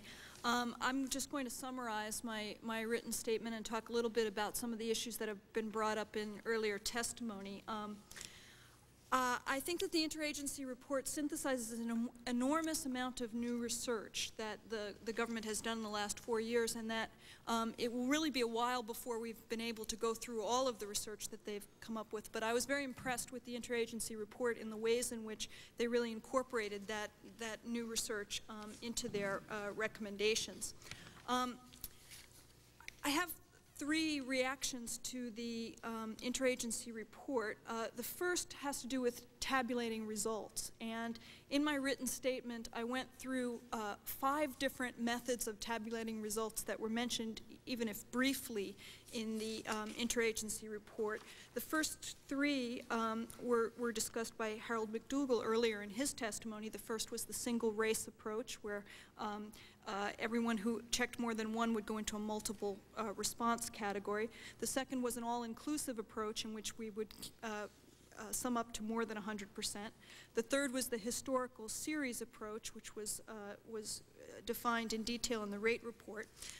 The fourth was the proposal for an algorithm that distributes responses from a multiracial category in proportion to the distributions of the current single race categories, and I think that was rightly dismissed as in one sentence in the report. The fifth was the idea that there are algorithms currently which take people who either put themselves in an other category or in some states into a multiracial category that use certain characteristics of people to try and match them to the existing historical categories.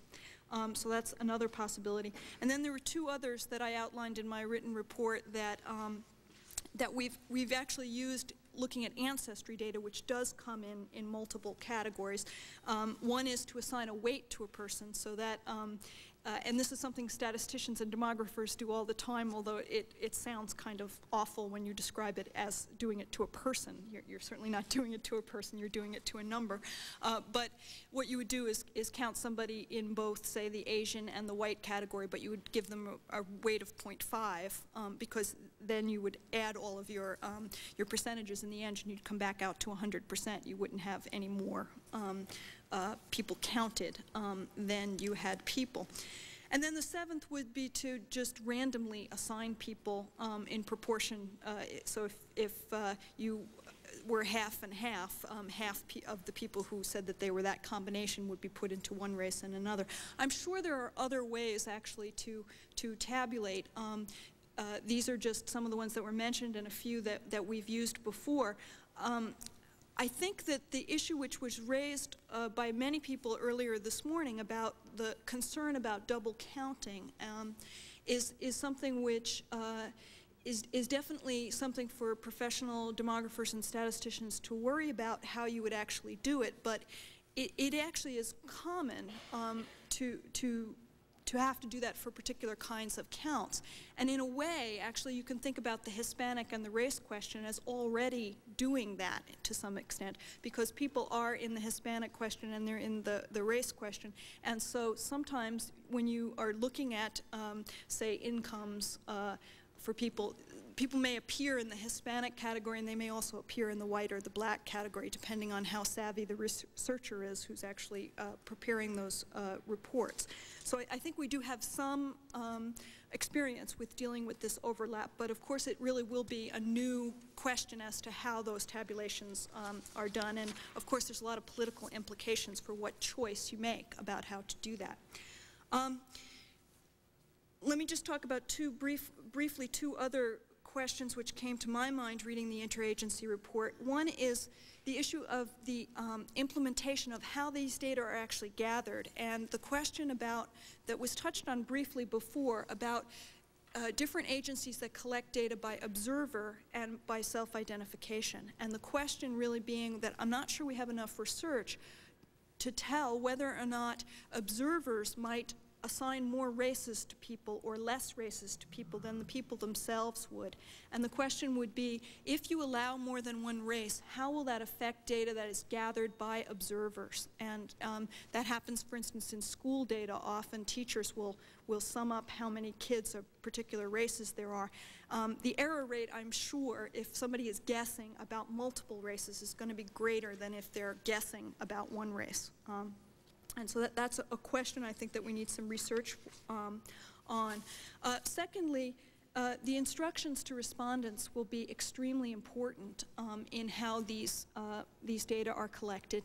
And I think that there should be some attention paid to how, whether or not the word identify is in there or not, sort of whether people feel like they're being asked for their genealogy or sort of who they think they are. And sometimes that's been confused in earlier questions on earlier censuses, and so I think we need to pay attention to that. The third reaction I had to the report, and it's really just been reinforced sitting through everyone else's testimony today, is that politically, all of the attention has been on blacks and whites. Most of the attention has been on African Americans and whites, and that's very understandable given our political history. But all of the research that's summarized in this report points to the fact that it's American Indians and Asians who will be most impacted by this change, because they have very high intermarriage rates, because they have a very high population that could claim more than one ancestry, and because they are a small group, so that a few people changing can have a greater proportional impact. And the research actually finds that a lot of these changes won't have much effect at all on the overall counts of blacks and whites, but it will on American Indians and Asians.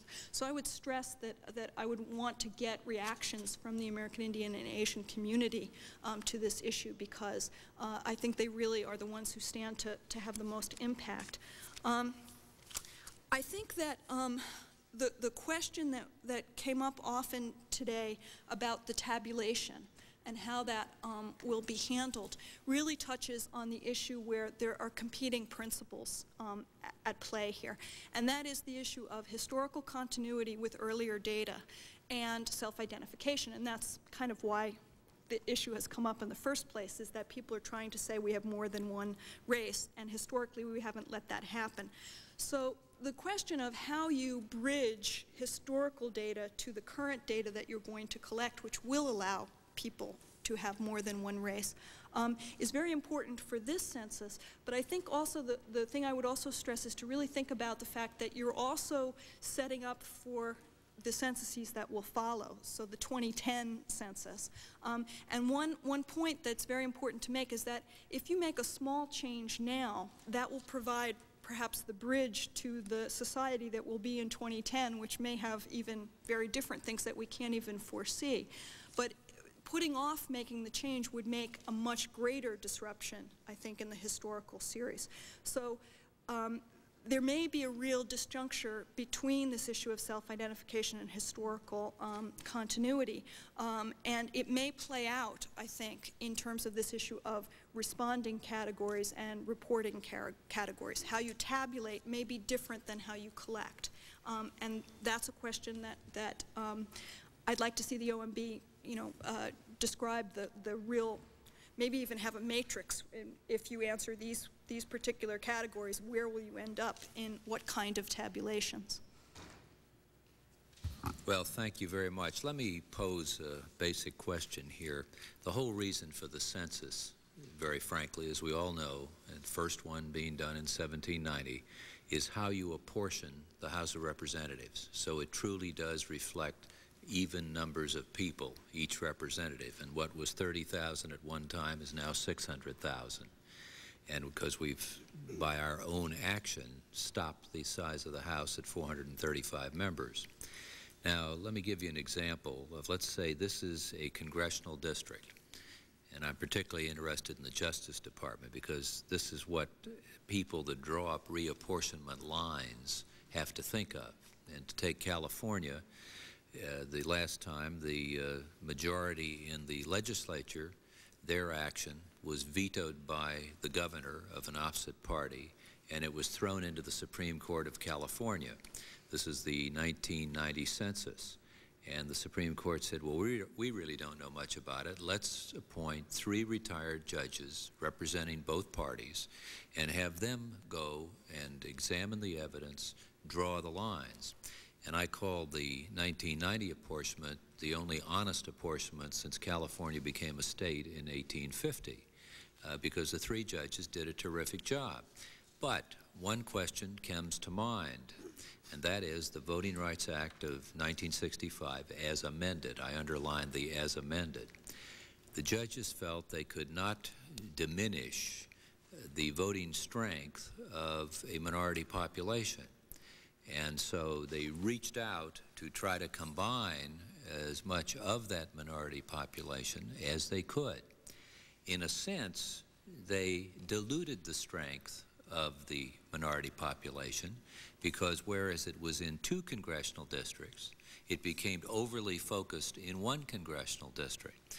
And when you go at this situation of the historic racial discrimination in this country, I think the Supreme Court recognizes, General, and you can correct me if I'm wrong, that obviously the black African-American race has had the most discrimination.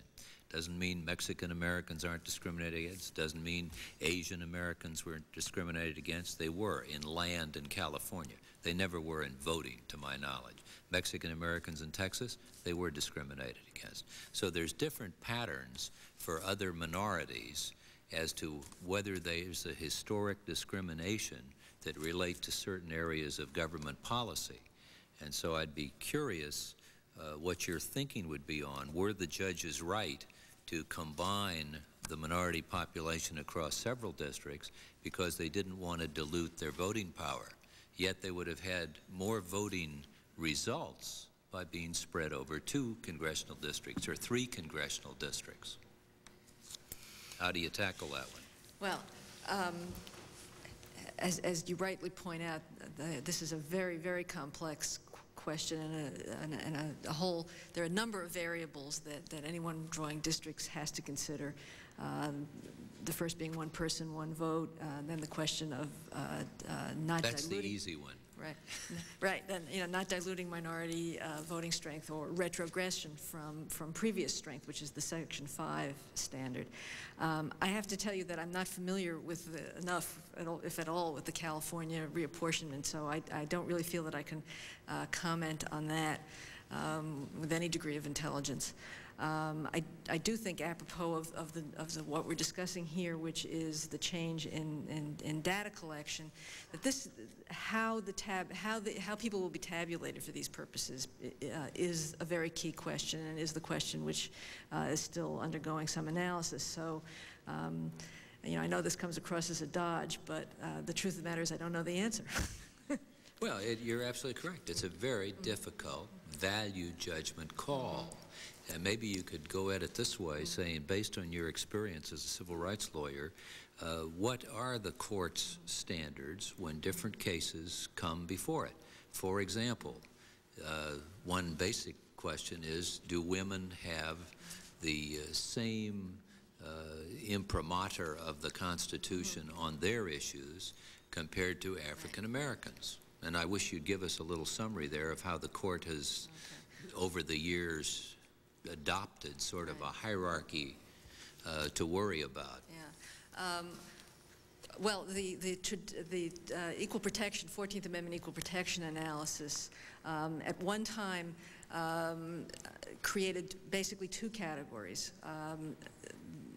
Those categories which were subject to so-called strict scrutiny test, which was only race and national origin and religion on the one hand, and all other kinds of categories or classifications that the legislature might do, which was absolutely everything else. In other words, on urban, rural, income, were all subject to the rational basis test, which is a fairly low test as compared to the strict scrutiny, which is a very, very stiff test.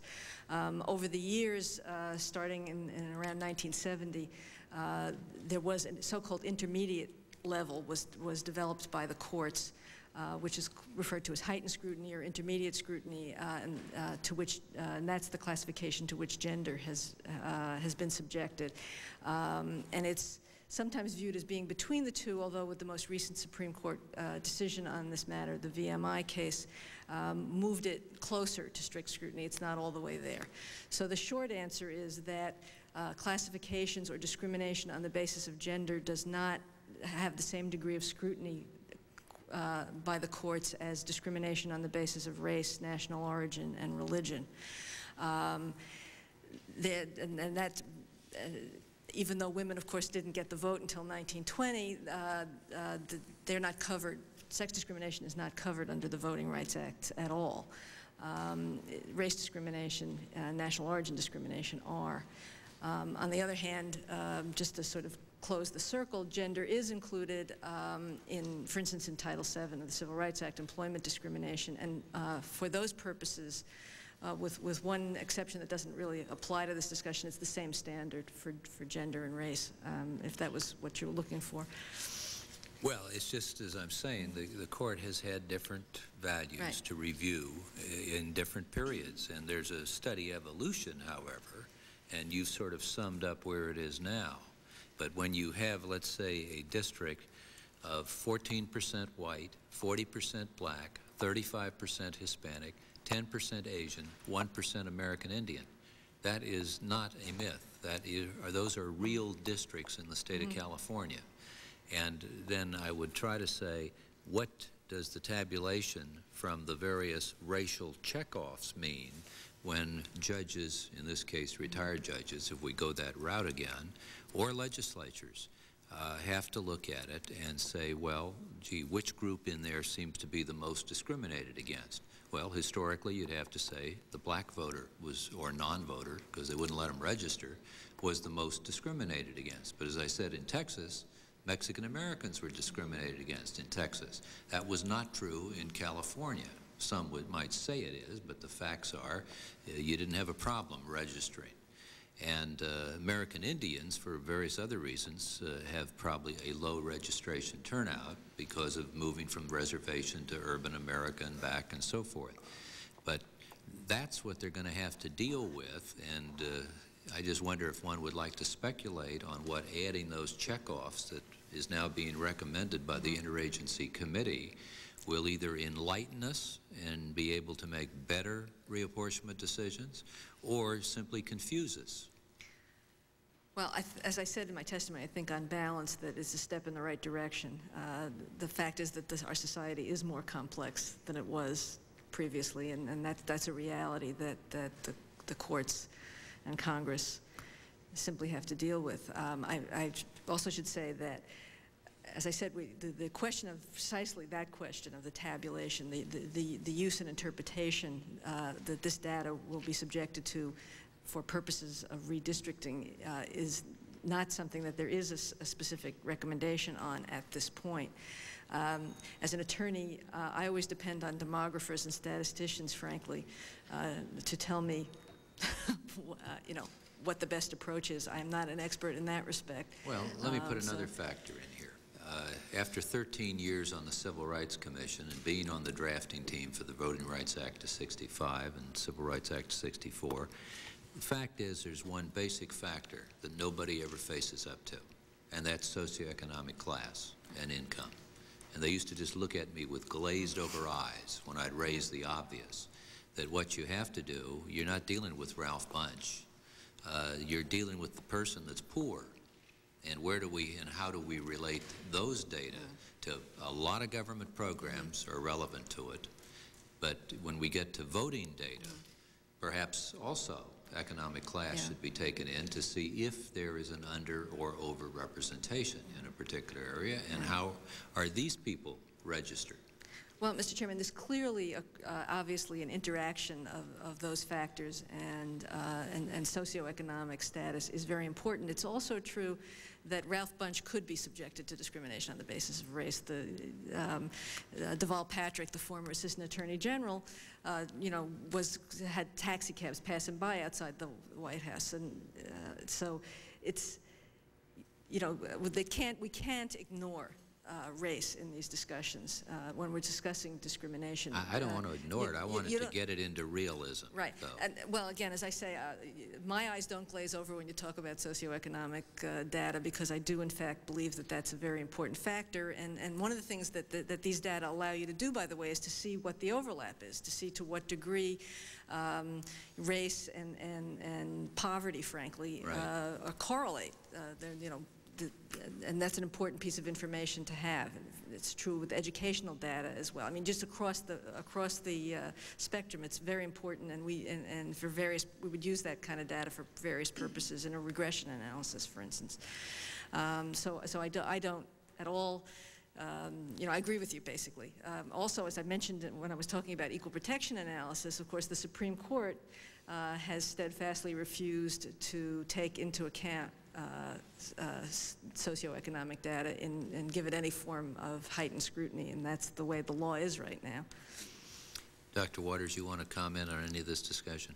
Well, I think that one advantage of this way of collecting data is that for the first time we'll actually have information on, say, whether people who are black and white or Asian and white look similar to people who are black or people who are white, or have their own characteristics. So one of the questions earlier was, should people who are part one race and part another be subject to equal protection? Should they be subject to anti-discrimination laws specifically for them?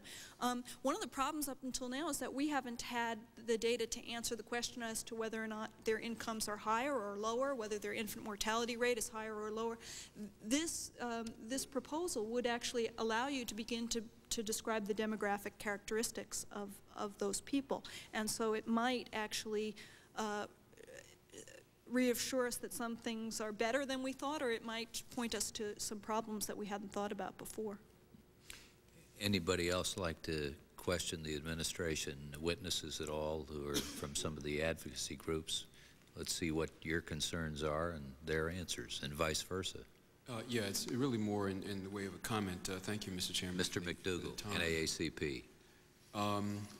I want to thank Ms. Pinsler for her example of the cases in which women and minorities are discriminated against, because for me that just kind of crystallizes the whole issue. And Mr. Conyers earlier today said it wasn't rocket science, and I was thinking to myself, au contraire, you know, but I think she just really broke it right down. I think that the difficulty that everybody's having, and I think particularly the representatives who are concerned about apportionment, frankly, is that the data, the collection of, I think I said in my testimony that the interagency group had kind of cut the Gordian knot by moving the issue down the pipeline. In other words, we are now no longer concerned, or at least hopefully we won't, if some of these little nuances get fixed, we won't be concerned with the way the data is collected. And the data is going to be collected in a way that seems to meet everybody's concerns.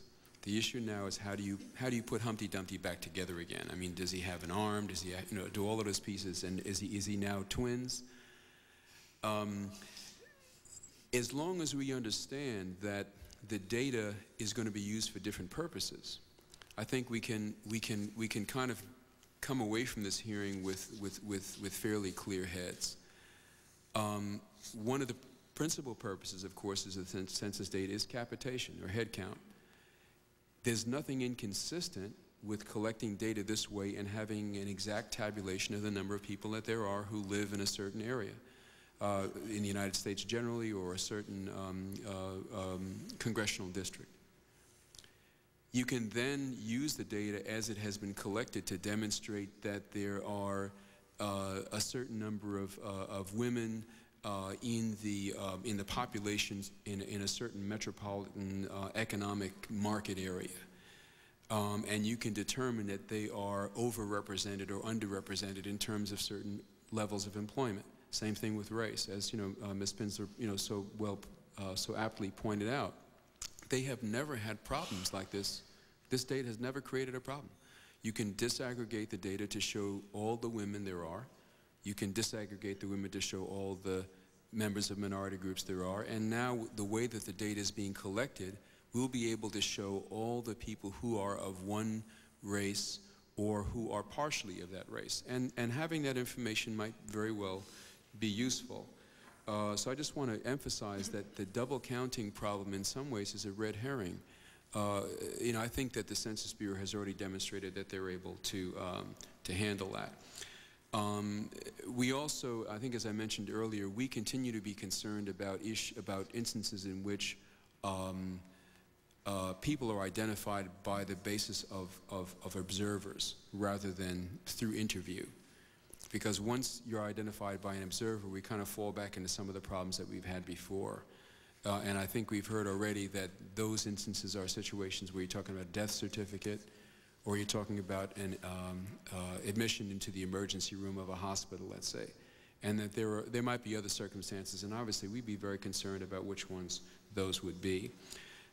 Finally, just to kind of emphasize the piece about wanting to be able to track all instances of discrimination, which is the NAACP's primary concern. And I think, again, Ms. Pinsler has given us, I think, the light that shines through that.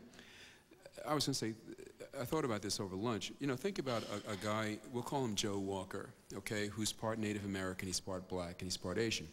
He lives on a reservation, or he has family on the reservation. He has enough contact with the reservation so that he gets a certain allotment from the Bureau of Indian Affairs. And, we need census data to make that allotment. He goes off the reservation and he looks for a job. And he's discriminated against looking for the job because he's black, or he's part black. We want to know that. He's also, let's say that he's part Asian because his grandfather was Japanese, who was interned in an internment camp in California during World War II.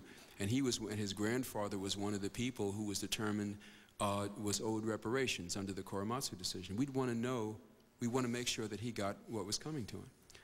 So the way that this data has been collected enables us to perform all three of those operations.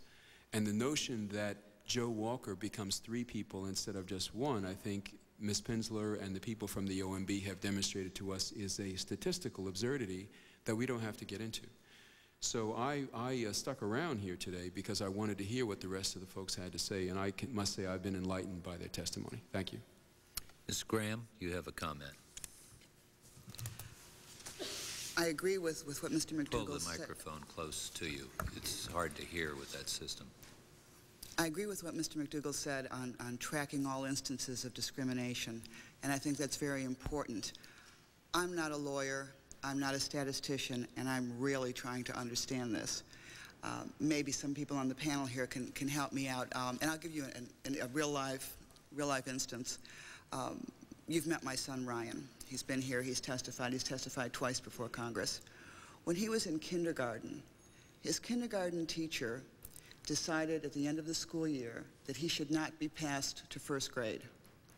She also decided not to pass to first grade one other child in the class, whose last name was Rodriguez, who had a black Hispanic father and a white mother. They were the only two multiracial children in the class. We went to the principal, we proved that Ryan was indeed able to be passed. He's now an honor student in middle school, so I think it worked out well for us. The Rodriguez child was put back into kindergarten again. Now, these children are both multiracial. It's important, and I'm sure that Mr. McDougall will agree, to track black children, minority children in the schools to see who are placed into the remedial classes, who are put into the advanced classes. We do track those by race for a reason. In this instance, if I said, well, you know, my child was discriminated against because two multiracial children were going to be held back out of the entire rest of the population of the class, well, from what I'm hearing, what I would get back is, no, one of them is black and white, and one of them is black and Hispanic, so they're not the same. This is not going to be acceptable to our part of discrimination problems. And I'm wondering how this would be worked out under the interagency recommendation. May I? Please. We should probably talk later, but may I ask you, were there black and white children in those classes, or were all the rest white? Predominantly white. Predominantly. It is possible, and you can't really draw from a sample of two and make any kind of a statistical analysis, but if that were writ large, you might begin to see a pattern of discrimination against children who were mixed race, the animus being about that. There is nothing in this formulation that would keep us from making that analysis. In fact, it would be very helpful in making that analysis. So you can look at all the children who are of mixed race as absolutely. a whole, then? Yes, sure. Okay. You could take all the various categories and do that if that's what you thought was happening. If you had a large enough sample to believe that was what was happening, this would present no problem with respect to that.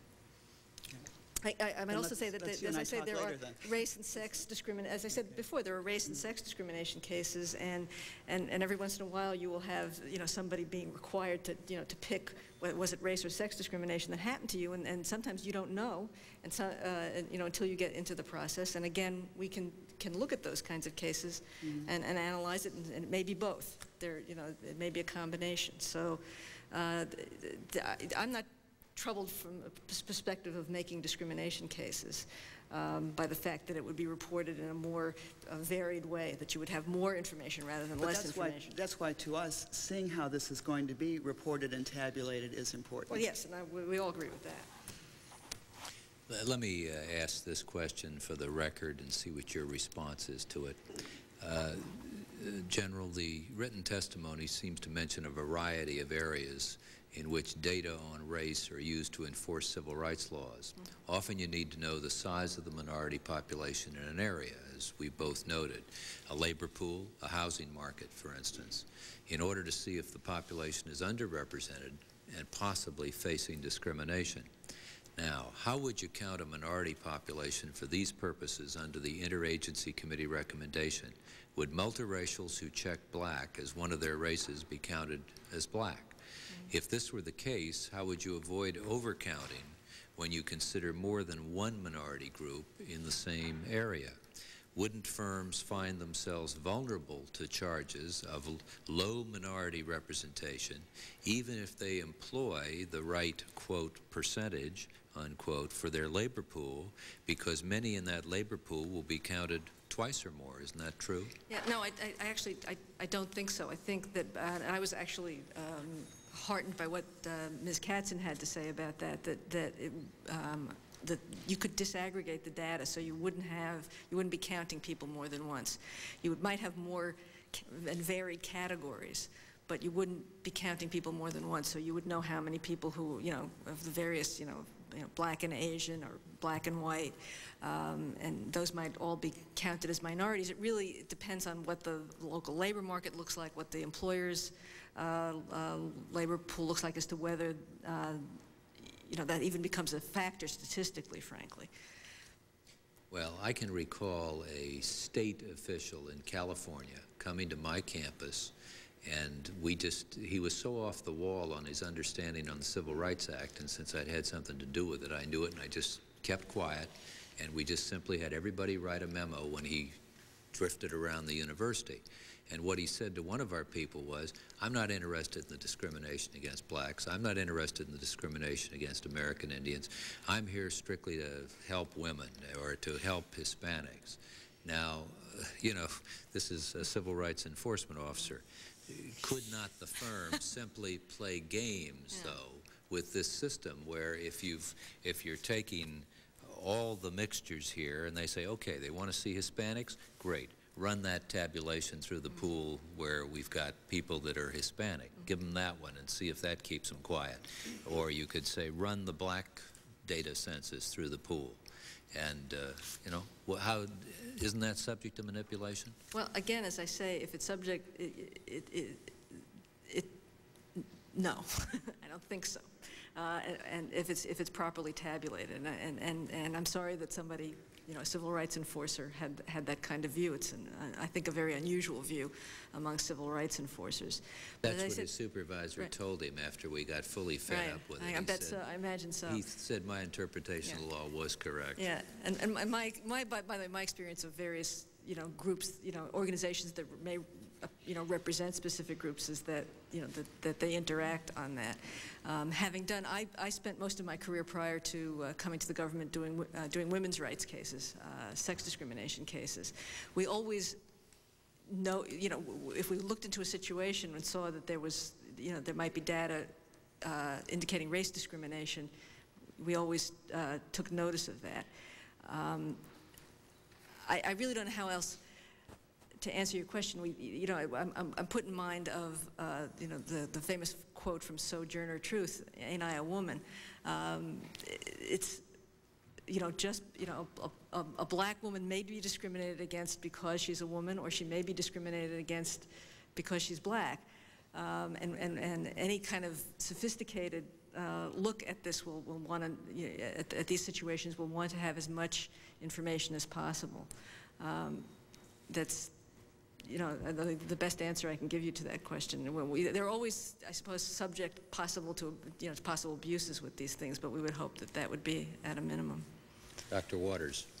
I think whenever you're dealing with multiple responses on any one question, you do have to be extremely careful about how you calculate the denominator and how you calculate the numerator. And there is, I would say that there is a danger if you have different agencies using different methods of tabulating the denominators and numerators, and if you don't have some standardization from OMB, and maybe you need 3 sets of standardization for 3 different kinds of purposes, one for apportionment, one for discrimination, and one for something else, but you are going to, you can get very confused, and in fact, you can even see it sometimes if you look at reports that compare Hispanics, that include Hispanics with racial categories in terms of reporting things. Sometimes people themselves, the analysts, are confused as to whether or not somebody's in both categories or not. So I think you're right to be worried that there is a potential for confusion there, but the potential is different, I think, than saying you can't do it. And I think it really does rest on OMB or someone having some rules about, and it may be that you have to have different sets of rules for different purposes, but you do need some rules so that agencies can talk to one another, especially since denominators often come from the Census Bureau, numerators come from national health statistics. If one is double counting and one is using weights or something like that, it could be a statistical nightmare. So I do think that you have to pay attention to it. That's not to say that you can't do it at all. Now, we don't have anybody here representing, say, the Centers for Disease Control, but to what degree have they been involved in approving of this interagency report? Ms. Wallman might know. I think it'd be important to get that on the record, since some diseases are ethnic race related, and it would be helpful, I think, in health data to know that. Perhaps this is one way to go as a result. Ms. Wallman, why don't you identify yourself for the record? Thank you. I'm Catherine Wallman from the Office of Management and Budget. Chief Statistician of the United States. That has a nice ring to it. Thank you. Go ahead. I would like to confirm that multiple parts of the Department of Health and Human Services were involved in this 30-agency task force, including the National Center for Health Statistics, which is part of the Centers for Disease Control. There was actually another representative directly from CDC. as well. There were other folks from the department overall. So the health agencies indeed were quite well covered in this initiative, and were part of the 30 agency group that's been referred to. So they're very supportive of this recommendation. Indeed they are. Now, any other questions any of you'd like to ask? I have two things left to do then. I'm going to read into the record the Speaker's remarks. He's still in negotiations with the Senate, and we're trying to clear a few things out of here to prove we did cut taxes, we did cut spending, and we did save Medicare. So let me just read his statement, and then I want to thank the staff that's been involved with this hearing, and I thank all of you as witnesses. I'm sorry we had to go through all these votes on this House floor, but you've been very patient, and we appreciate getting your thoughts in the record. The Speaker's comments are these. Mr. Chairman, America is a nation of immigrants. We have in America people who have, for various reasons, come to America for a better opportunity. Before there was a nation called the United States, pilgrims fleeing religious persecution landed in a place they called the New World. In the 1800s, the Irish came to these shores, fleeing a famine which had devastated their country. As recently as the 1970s, Vietnamese fled a homeland wounded by decades of war. These and so many others saw hope and opportunity in America. They came here for a chance to succeed. They made the conscious decision to become a part of a new family, to become Americans. And becoming an American is a unique experience, which comes with certain responsibilities, certain habits that one has to absorb and accept to successfully finish the process. An American is not French the way the French are, or German the way the Germans are. You can live in either of these countries for years and never become French or German. I think one of the reasons Tiger Woods has had such a big impact is because he is an American. He defines himself as an American. As Tiger described himself, quote, "I just am who I am, whatever you see in front of you," unquote. I think we need to be prepared to say, said the Speaker, the truth is we want all Americans to be quite simply Americans. That doesn't deprive anyone of the right to further define their heritage. I go to celebrations such as the Greek festival in my district every year. It doesn't deprive us of the right to have ethnic pride, to have some sense of our origins. But it is wrong for some Americans to begin creating subgroups to which they have higher loyalty than to America at large. The genius of America has always been its ability to draw people from everywhere and to give all of them an opportunity to pursue happiness in a way that no other society has been able to manage. Andrea Brown, writing in the Chicago Tribune on April 18, 1997, wrote about Tiger Woods, quote, "We might be saved by the amazing grace of golf and by a kid with a swing whose mixed heritage could be a recipe for hope, proving to the world that it's not what color you are, but the way you carry yourself, the way you persist to reach your dreams." When he steps to the tee, Tiger Woods does not represent the struggle of African Americans. When he sinks a putt, the athletic future of Chinese Americans does not rest on his shoulders.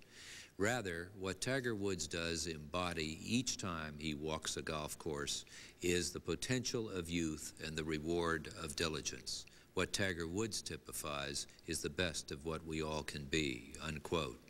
America, says the Speaker, is too big and too diverse to categorize each and every one of us into 4 rigid racial categories. The administration has made a decision to force us to choose artificial categories that do not accurately reflect the racial identity of America. Millions of Americans like Tiger Woods or my constituent, Ryan Graham, who testified before you earlier this year, have moved beyond the Census Bureau's divisive and inaccurate labels. We live in a technicolor world where the government continues to view us as only black and white. It is time for the government to stop perpetuating racial divisiveness. It is time to treat individuals as individuals and to adopt the attitude about our fellow Americans that Lou Ann Mullen, a Native American Texan, who fought valiantly to be allowed to adopt 2 black children, expressed about her own family when asked about their multiracial makeup. Said Ms. Mullen, "We are often described that way, but I don't think of us that way. To me, we are just my family." Said the Speaker, that should be our goal for the way we as Americans feel about one another. That is why, ideally, I believe we should have one box on federal forms that simply reads American. But if that is not possible at this point, we should at least stop forcing Americans into inaccurate categories aimed at building divisive subgroups and allow them the option of selecting the category multiracial, which I believe will be an important step toward transcending racial division and reflecting the melting pot, which is America. Now, I'd like to thank the following people that have prepared this hearing. Our staff director for the Subcommittee on Management is Russell George. The one directly responsible for most of this hearing is John Hines, professional staff member on your left and your right and my left. Andrea Miller, our clerk, and her staff of interns, David McMillan for the minority, professional staff member, Jean Gosa, clerk for the minority. The interns are Darren Carlson, Jeff Cobb, John Kim, Grant Newman. And our court reporter is Barbara Smith. Thank you very much. With that, this hearing is adjourned.